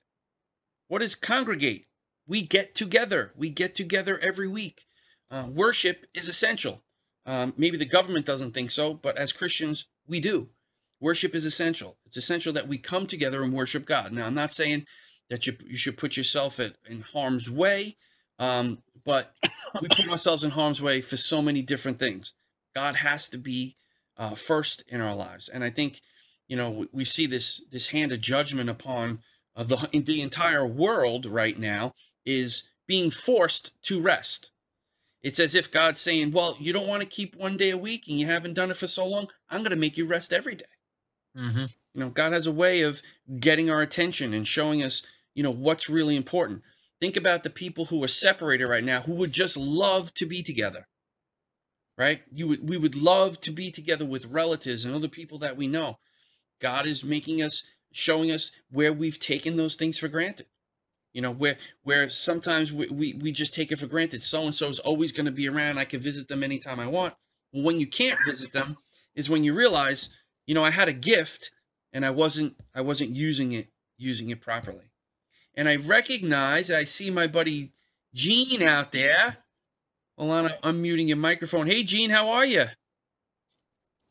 Good, buddy. Can you hear me? I can hear you perfect. How you doing? I'm doing well, Anthony. Thank you so much for such a clear and thoughtful presentation. That was really wonderful. Oh, my pleasure. Did you have any questions or anything that you wanted to add?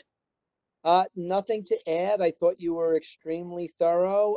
Again, I love that idea about, us bringing heaven to earth. Right.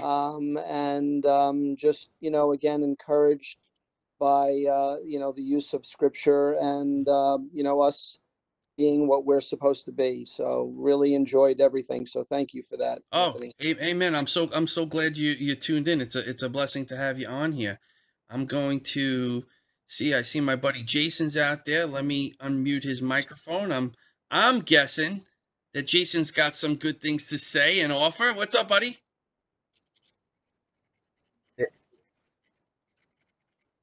Hey, and how's it going? That was really incredible. Yeah, you liked it? Okay, good. Yeah, as I took notes, you seemed to hit on every single one. So there's not much for me to add, and I know that you're gonna make the correspondence. You're gonna go deeper into how Christ is revealed in this. Yes. It's just, I guess, from a novice viewpoint, you see in that first chapter of John where he tabernacles, tabernacles amongst us. And I remember studying this. The Greek word skinu is that tent, the word that they used, and it just warms the heart. It warmed my heart a couple of years ago seeing this, that he's tabernacling amongst us. But then when you go through this, and I was listening to this last week with my son, my 19-year-old son who's home from college, and he says, wow, the amount of work and detail, and to think of traveling through the wilderness with all of this detail to set up. No wonder why it took them 40 years to get and to break that down. I mean, I hate the hardest part of camping is setting up and breaking down. Wow. Yeah. True. But the significance was that God is tabernacling amongst you, and we get to skip so much of that work because we have Christ with us. And it just, now when you see the amount of significance to it, it just really makes that sacrifice real, and it makes it so much more significant than just a surface level, Sure.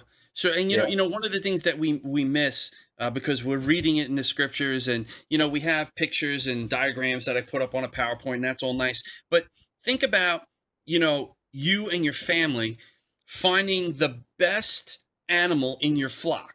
Now, you and your family would probably recognize the best animal. You probably talked about, oh, that's the best one we got. That's the one we got to sacrifice.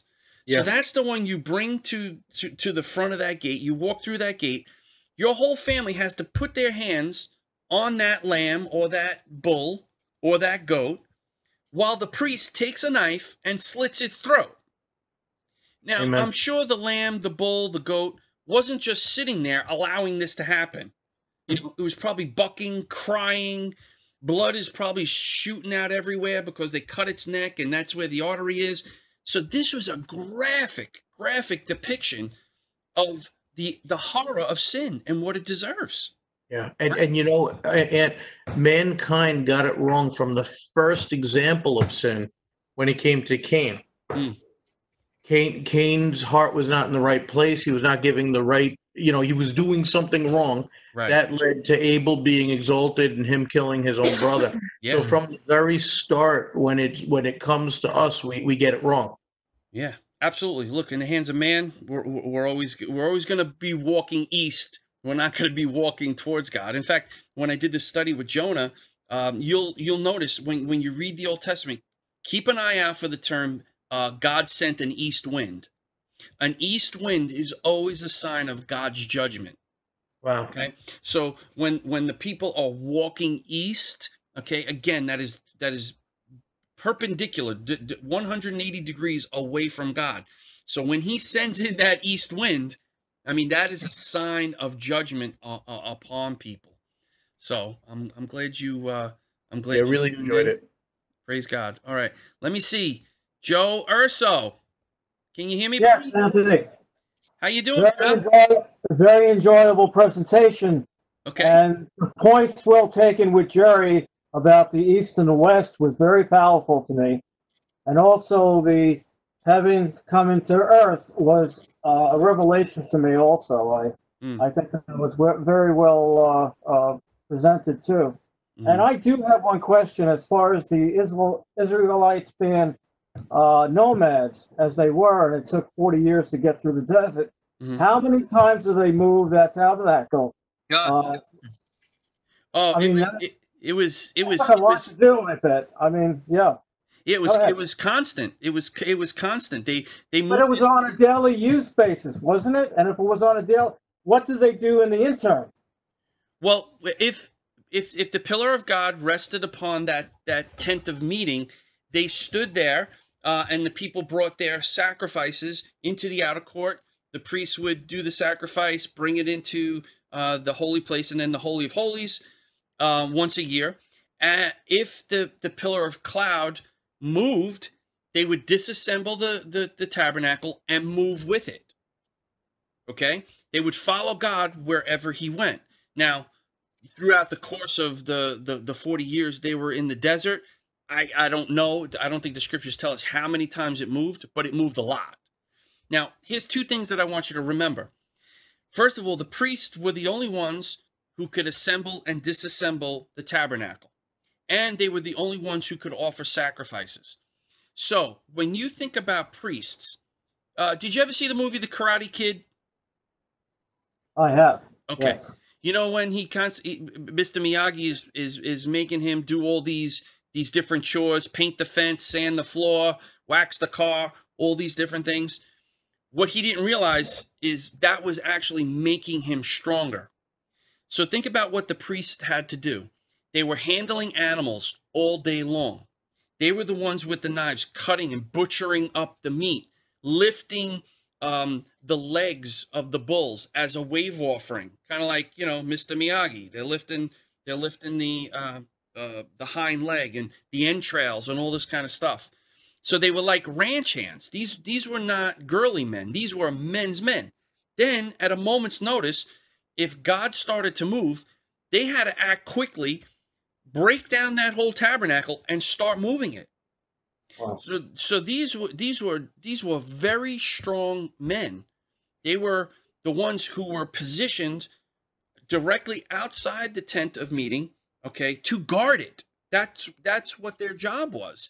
Then the other tribes of Israel were camped around the priests. So the priests basically were around the whole perimeter of the tent, and around the priests were the rest of the tribes of Israel. So they were kind of like the guard before somebody got to the tent. Now think of it in New Testament terms.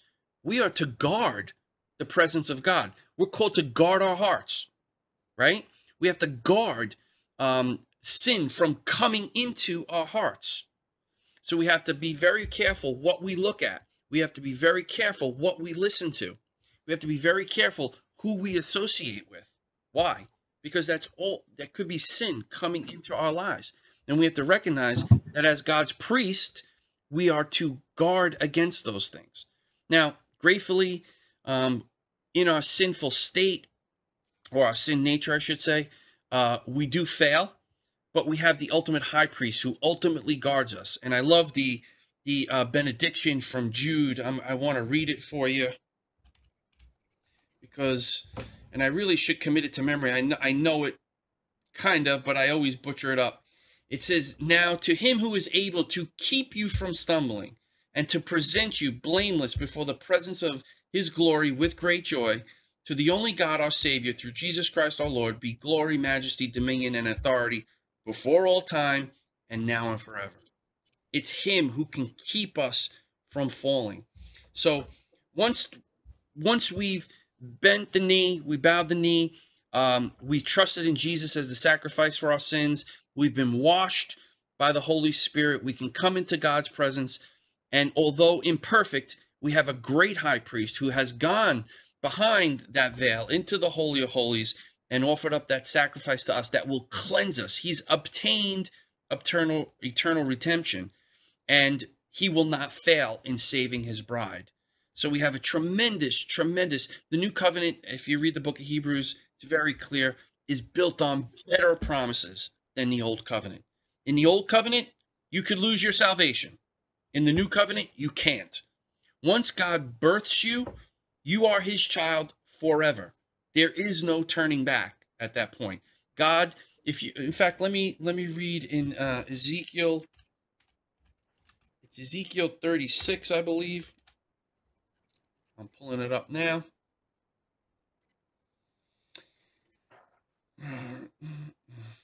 Okay, in Ezekiel 36, starting at verse 24, I just want to read you a couple of things. And listen to the amount of times God says, "I will."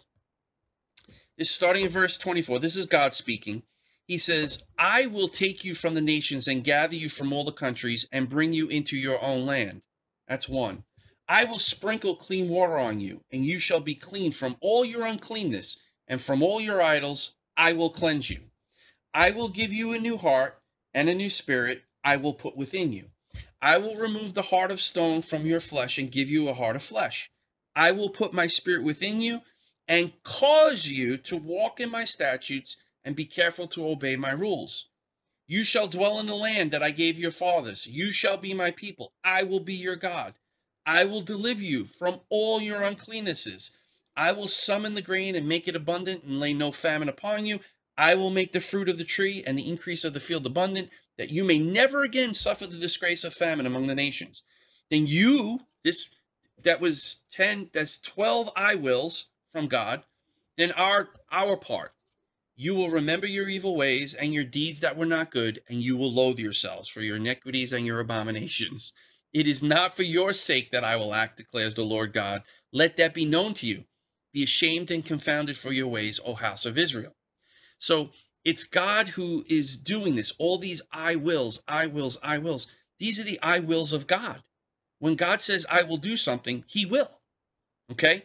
Our job is to be obedient and recognize that it's not for our sake that he's doing it. He's doing it because he promised to do it. It's part of his covenant to his son. Now, there's also, I think it's, he says he will put his, the fear of him inside our heart so that we will not turn to the right or to the left. Again, this is a tremendous promise. God places a fear of him inside of us so that we don't turn to the right or to the left. So this is God's grace restraining our hearts from doing the evil that it wants. We have a new heart now, a soft heart, a pliable heart versus a heart of stone, with God's laws written upon them, okay? And he places a fear of us, in fear of him in our hearts, so that we don't turn from him. Now, if God has to place a fear of him into our hearts, what does that mean?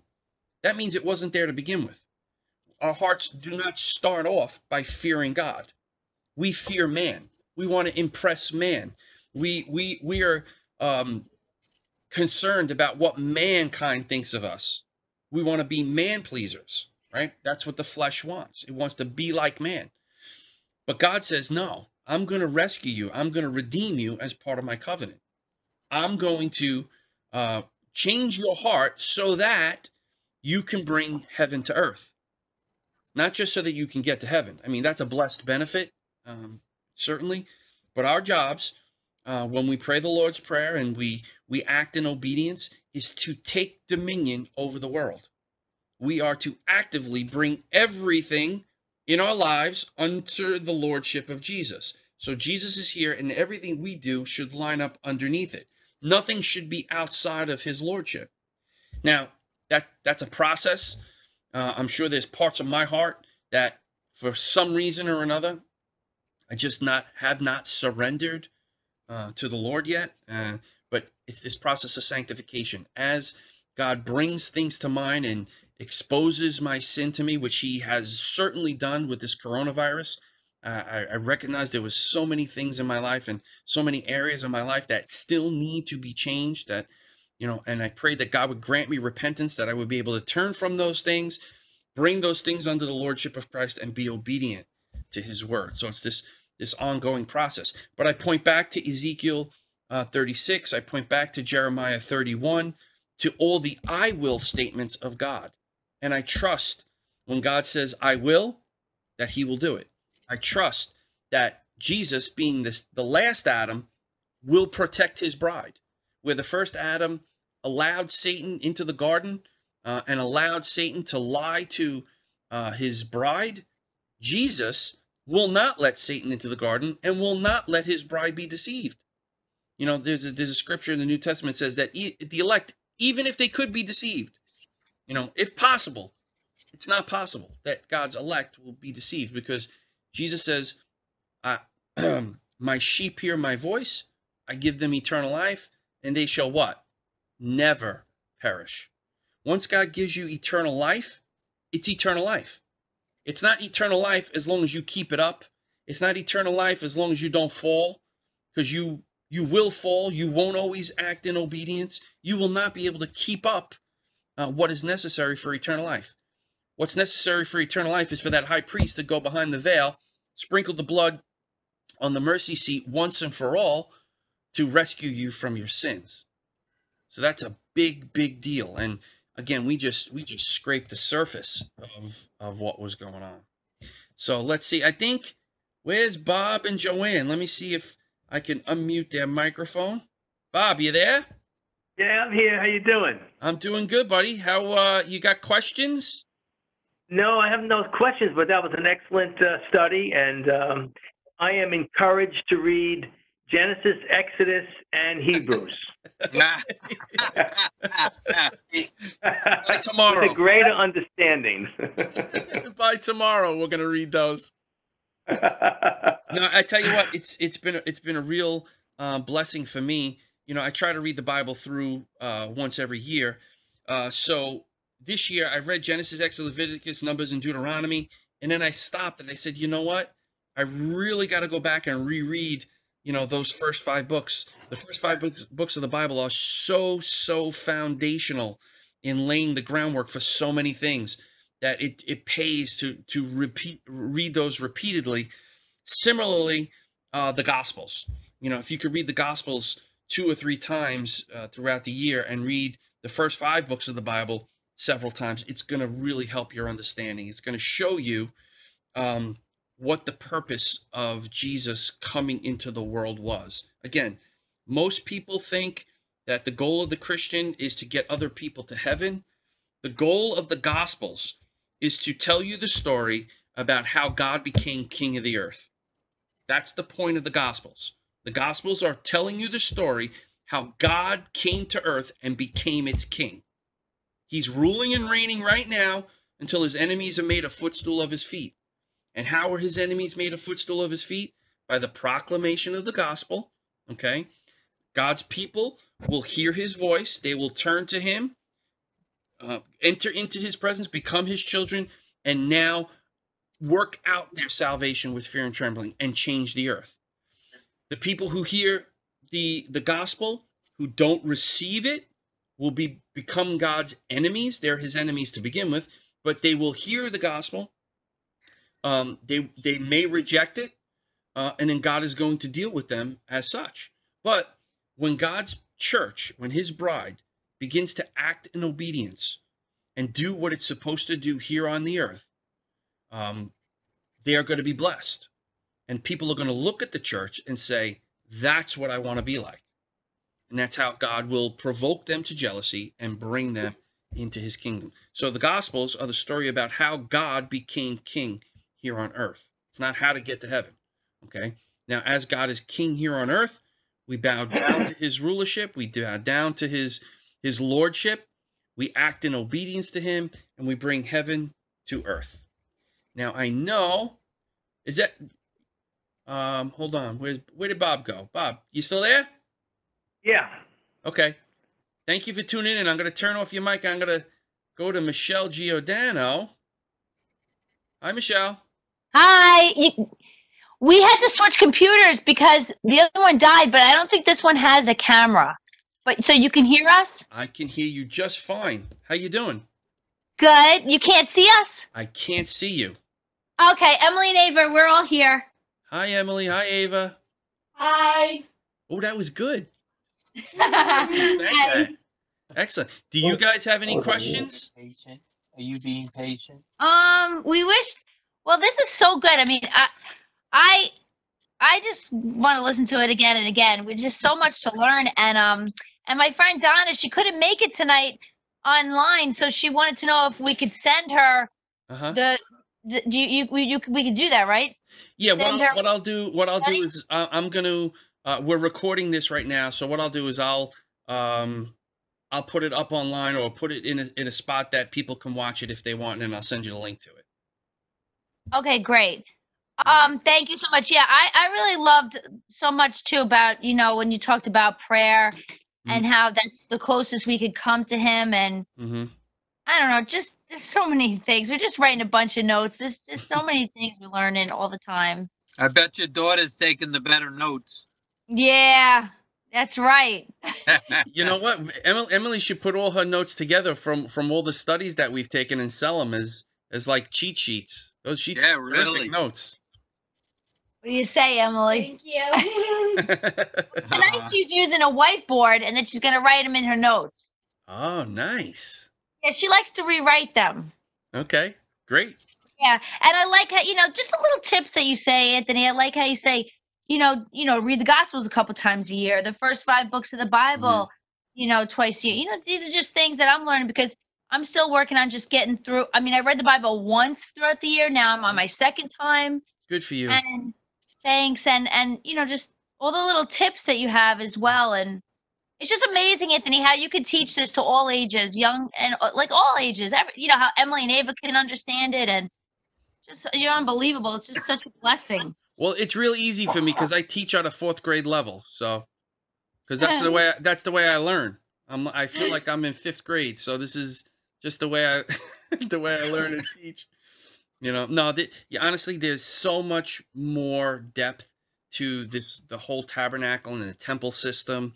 I just scratched the surface, and honestly, I was using a couple of different resources and combining them to try to come up the best of what I could see.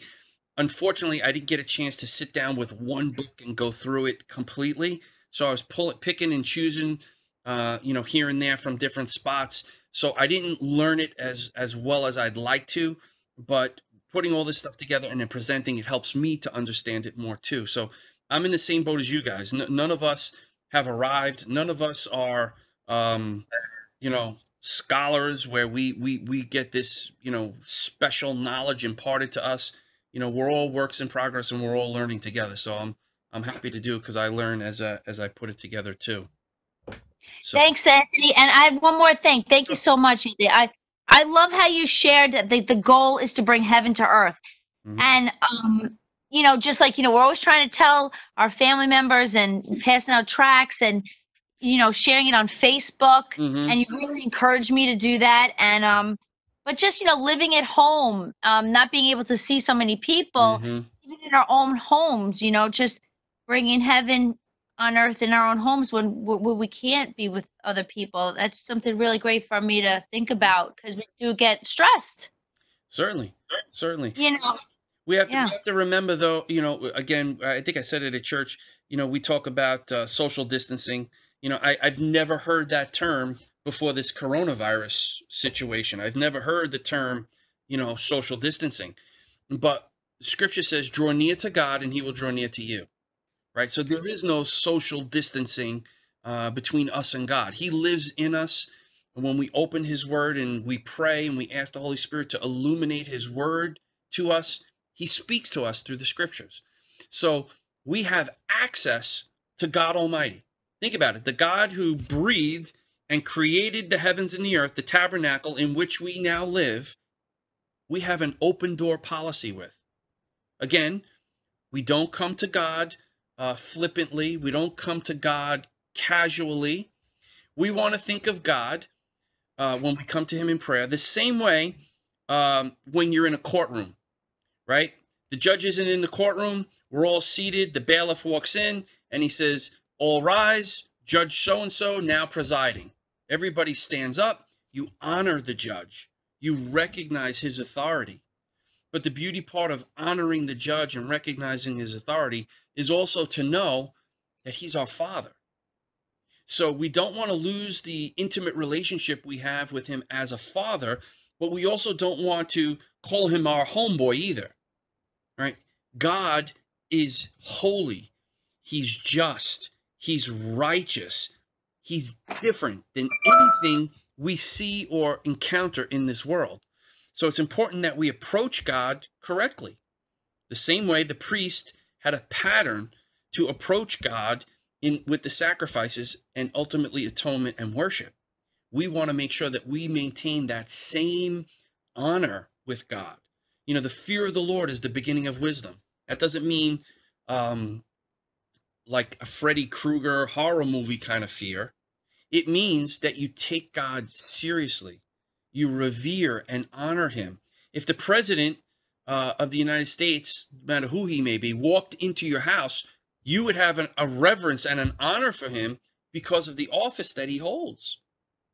Mm. But God is way beyond any office that any man holds here on earth. He's the King of Kings, the Lord of Lords. He is the most high God. There is nothing higher than him. So we want to enjoy the fact that God sent his son into the world to die in our place, and we've received that. We have the Holy Spirit living inside of us. We're adopted into his family. We are children of the living God, but we never, ever, ever want to forget that he's the King. He's holy. He's righteous and just. We just, the same way the book of Hebrews says that God is an all-consuming fire. We have to remember that God is an all-consuming fire. The fire can warm us. The fire can cook our food and feed us. The fire can be used as light and guide us. The fire can be used as protection to ward off our enemies. But you do not play with fire. It can feed you. It can protect you. All those things. But you don't play with fire. You respect fire. So although, again, God is our Father and we have that intimate relationship with him, we don't want to come casually into his presence. We want to make sure that we're honoring him as God. So in the morning when I pray, I immediately say, I say, Father, I come to you in the name of Jesus, not because of my righteousness or anything that I've done. It's nothing that I've done that gains me entrance into your presence. It's only what your son Jesus has done. And it's only because of his perfect finished work that I can come to you the way I am without your wrath being poured out on me. Thank you. So I start off, most people end their prayers with in the name of Jesus. I begin my prayers in the name of Jesus. I don't want to come to God in Anthony's name. I want to come to God in Jesus's name. And his name means his power, his authority, his reputation. You know, when the book of Proverbs says, leave a good name for your children, he doesn't mean the letters ANTHONY or UVENIO. A good name means a good reputation. Okay, who you are, it's your reputation that is codified by that term name. So we come to Jesus, we come to God in the name of his son because of what his son does. He's the veil. Next week we'll learn he's the temple, right? We go into Christ. We are found in Christ. We are found in that tabernacle, in that temple. We become his priests, okay? And he was the high priest who went behind the veil into the Holy of Holies. So we want to make sure that we honor God the way he deserves to be honored. The fear of the Lord is the beginning of wisdom. We don't ever want to take that for granted. Make sense? Yeah, that's amazing. Thank you so much. Good. Let me see if Eric over here has any questions. Yeah, buddy? Can you hear me? Yeah. Oh, you got the Hello? Hey, how are you, Ethan? Good, how are you? How are you, buddy? You can hear it? Did I put you to sleep, man? I'm sorry. But that's what happens when you lay on the couch. Did you have something to add, Eric? No, thank you, of course, for preparing all that and doing it. Yeah, I just wanted to add that we spent our time in the wilderness when we had to set up and take down all those chairs, and now we're in a permanent place. So That is true. I'm so glad that we don't have to do that anymore. You have no idea. You know, think about if we never had to do that, we would never be as grateful as we are now for the sanctuary that we do have with all the chairs set up. So sometimes, that's you know, true. in fact, we read it again in Psalm 119. Hold on. I think it was, oh, let's see, 119, 70 something. Let me see. I know last week we read in Psalm 119:71, it is good for me that I was afflicted, that I might learn your statutes. And then this week we read again, I know, O Lord, that your rules are righteous, and then in all faithfulness you have afflicted me. So, you know, a lot of times the health, wealth, prosperity guys, they're talking about how God's will is never, you know, for your harm or anything like that. And God doesn't mean to harm us in affliction, but he puts us through affliction so that we learn to appreciate and love him more. You know, again, just in that little example with the chairs, having to break those down at least twice a week. You know, we would do it, you know, Wednesdays, we would do it Sundays, and then men's breakfast, you're breaking down chairs, putting them up, taking them down. What a pain in the neck. Now we're in a sanctuary. We don't have to do that. Trust me, I remember that all the time. It's like, oh, thank you, Lord. We don't have to break down chairs and put them away. So it was affliction, but it served for my benefit. Now I'm more appreciative of what God has given me. So that's that. All right, I'm trying to see. Joe, do you have any more questions? No. I just want to thank you again. I mean, I really did like all that you said. I mean, I learned a lot. I learned a lot from that. And, Praise God. one question I do have right up. Was Mount Sinai the top of the mountain that Moses went to? Is that like Ark of the Covenant? Is that like Tabernacle? Oh no, I mean, yeah, no. Yeah, you're right on. The Mount Sinai was a tabernacle where God met with Moses and the 70 elders. Now the ark wasn't on the mountain, But as Moses climbed the mountain, it's figurative of like climbing your way to heaven, so to speak, into the heavens. The top of the mountain, the 70 elders couldn't go there. God said, stop the elders. Don't This is let the them. high priest. Sorry? And Moses was the high priest. Yes. Moses was the high priest, and he was the only one allowed to go to the top, and the high priest is the only one to go into the back room, Exactly. the tabernacle. Yeah, Exactly. yeah, right. He was the Right. only one who met with God, and when he came out, when he came down the mountain, his face shone. All right, it shined because he was in the presence of God. So they recognized something was different about Moses. He was the one who was in God's presence.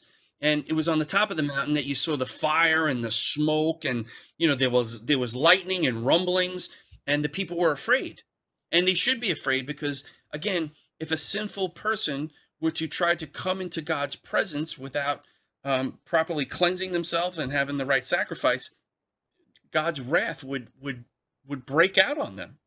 God can't stand in the presence of sin and not do what he does with sin. So that's why knowing Jesus and knowing what he's done is so amazing, because he's the one who took God's wrath on himself.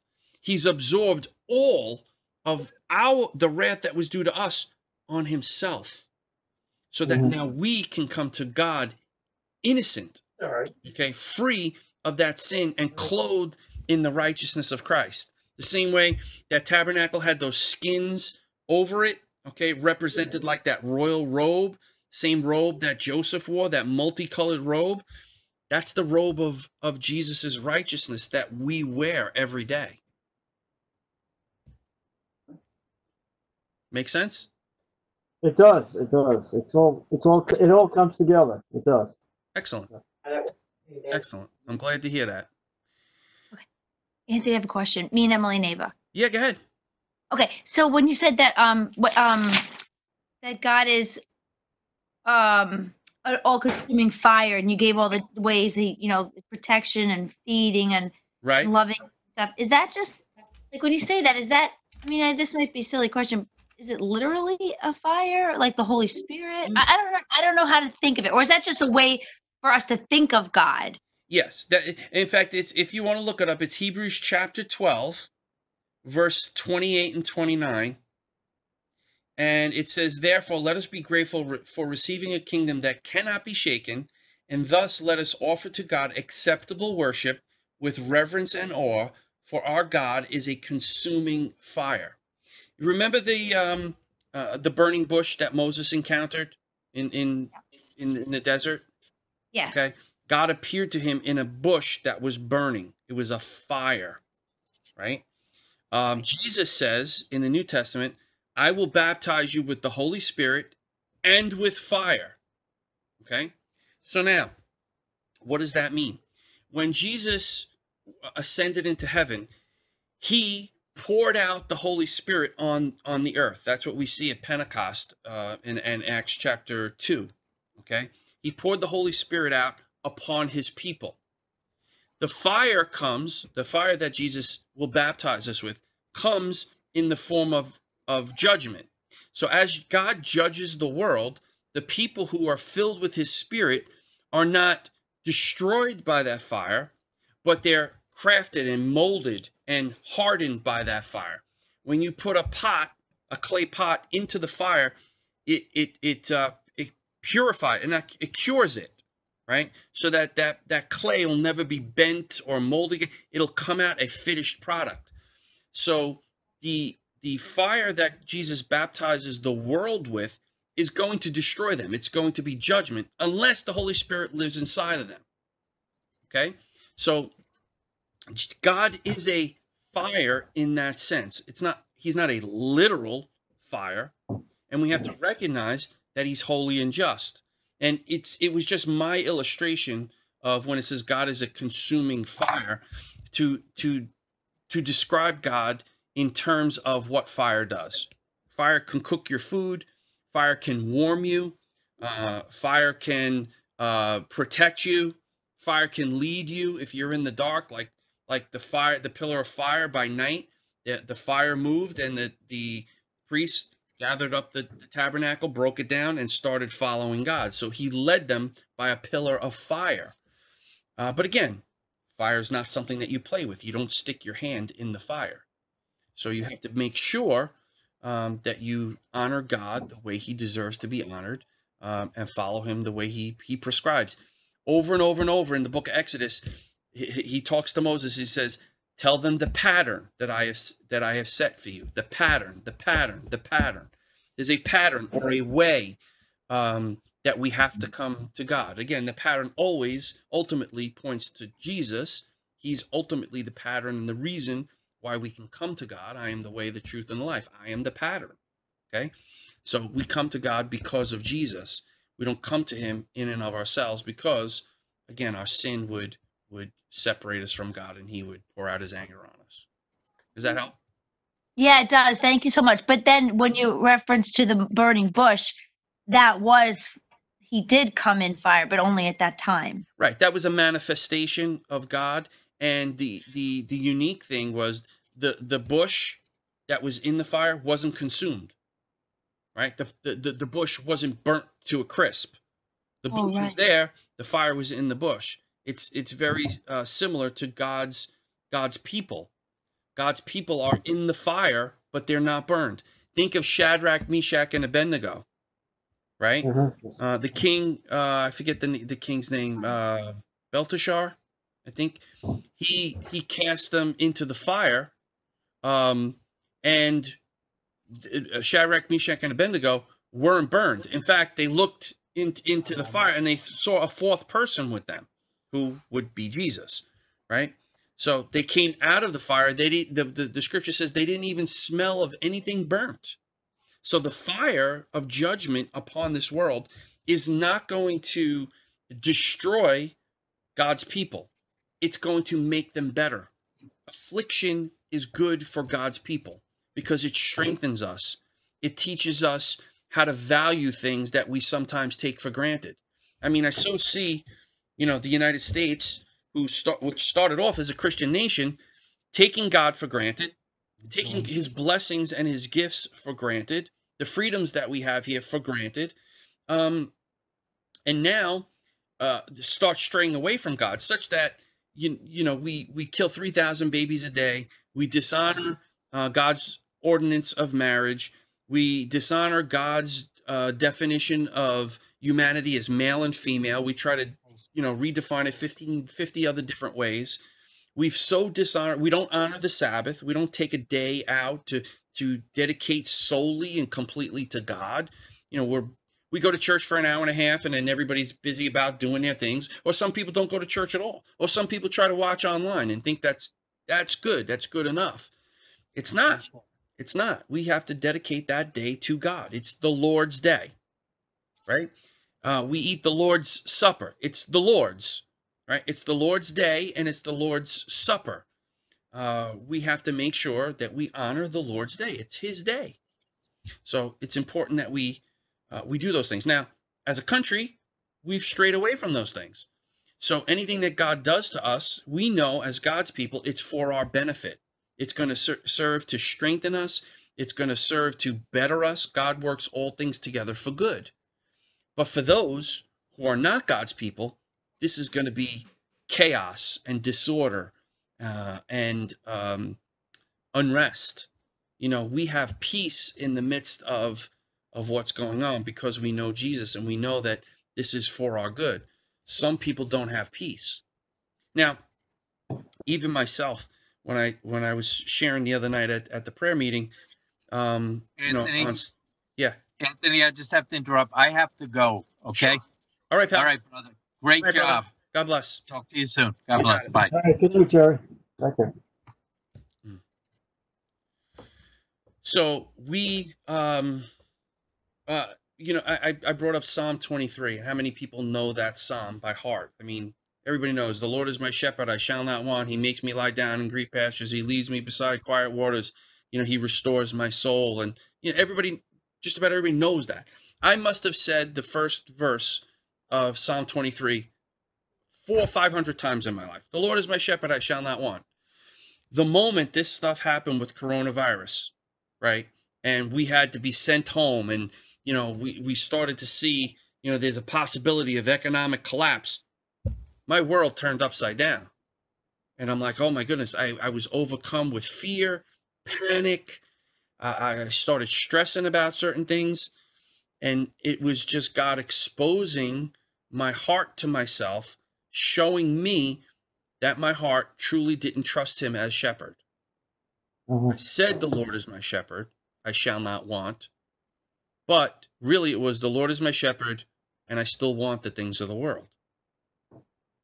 And you end up, God shows you that you worship what you fear. So when your fears start being exposed to you, those are the things that God wants you to look at and say, why are you trusting in those things? Why are you trusting in the economy? Why are you trusting in the size of your bank account? Why are you trusting in the stock that you picked?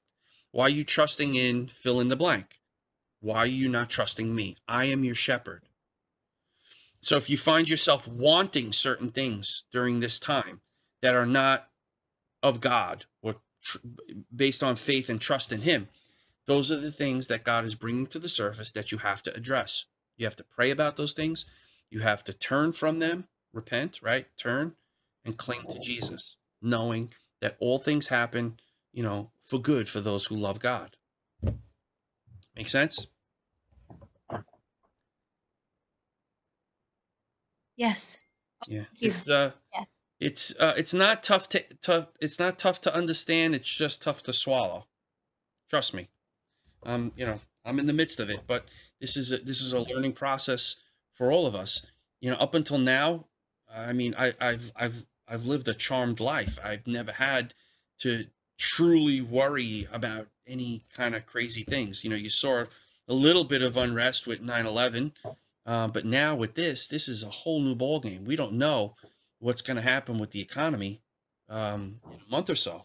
We don't know who can still get the coronavirus. There's so many unknowns, so many uncertainties. But this we do know. We know who's in control. We know who the shepherd is. And we know that we're protected by him in the midst of the fire.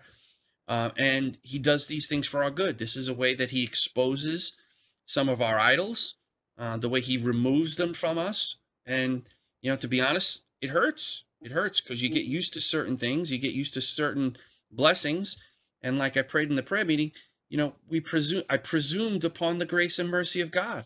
I just assumed it would always be there. And that's not true.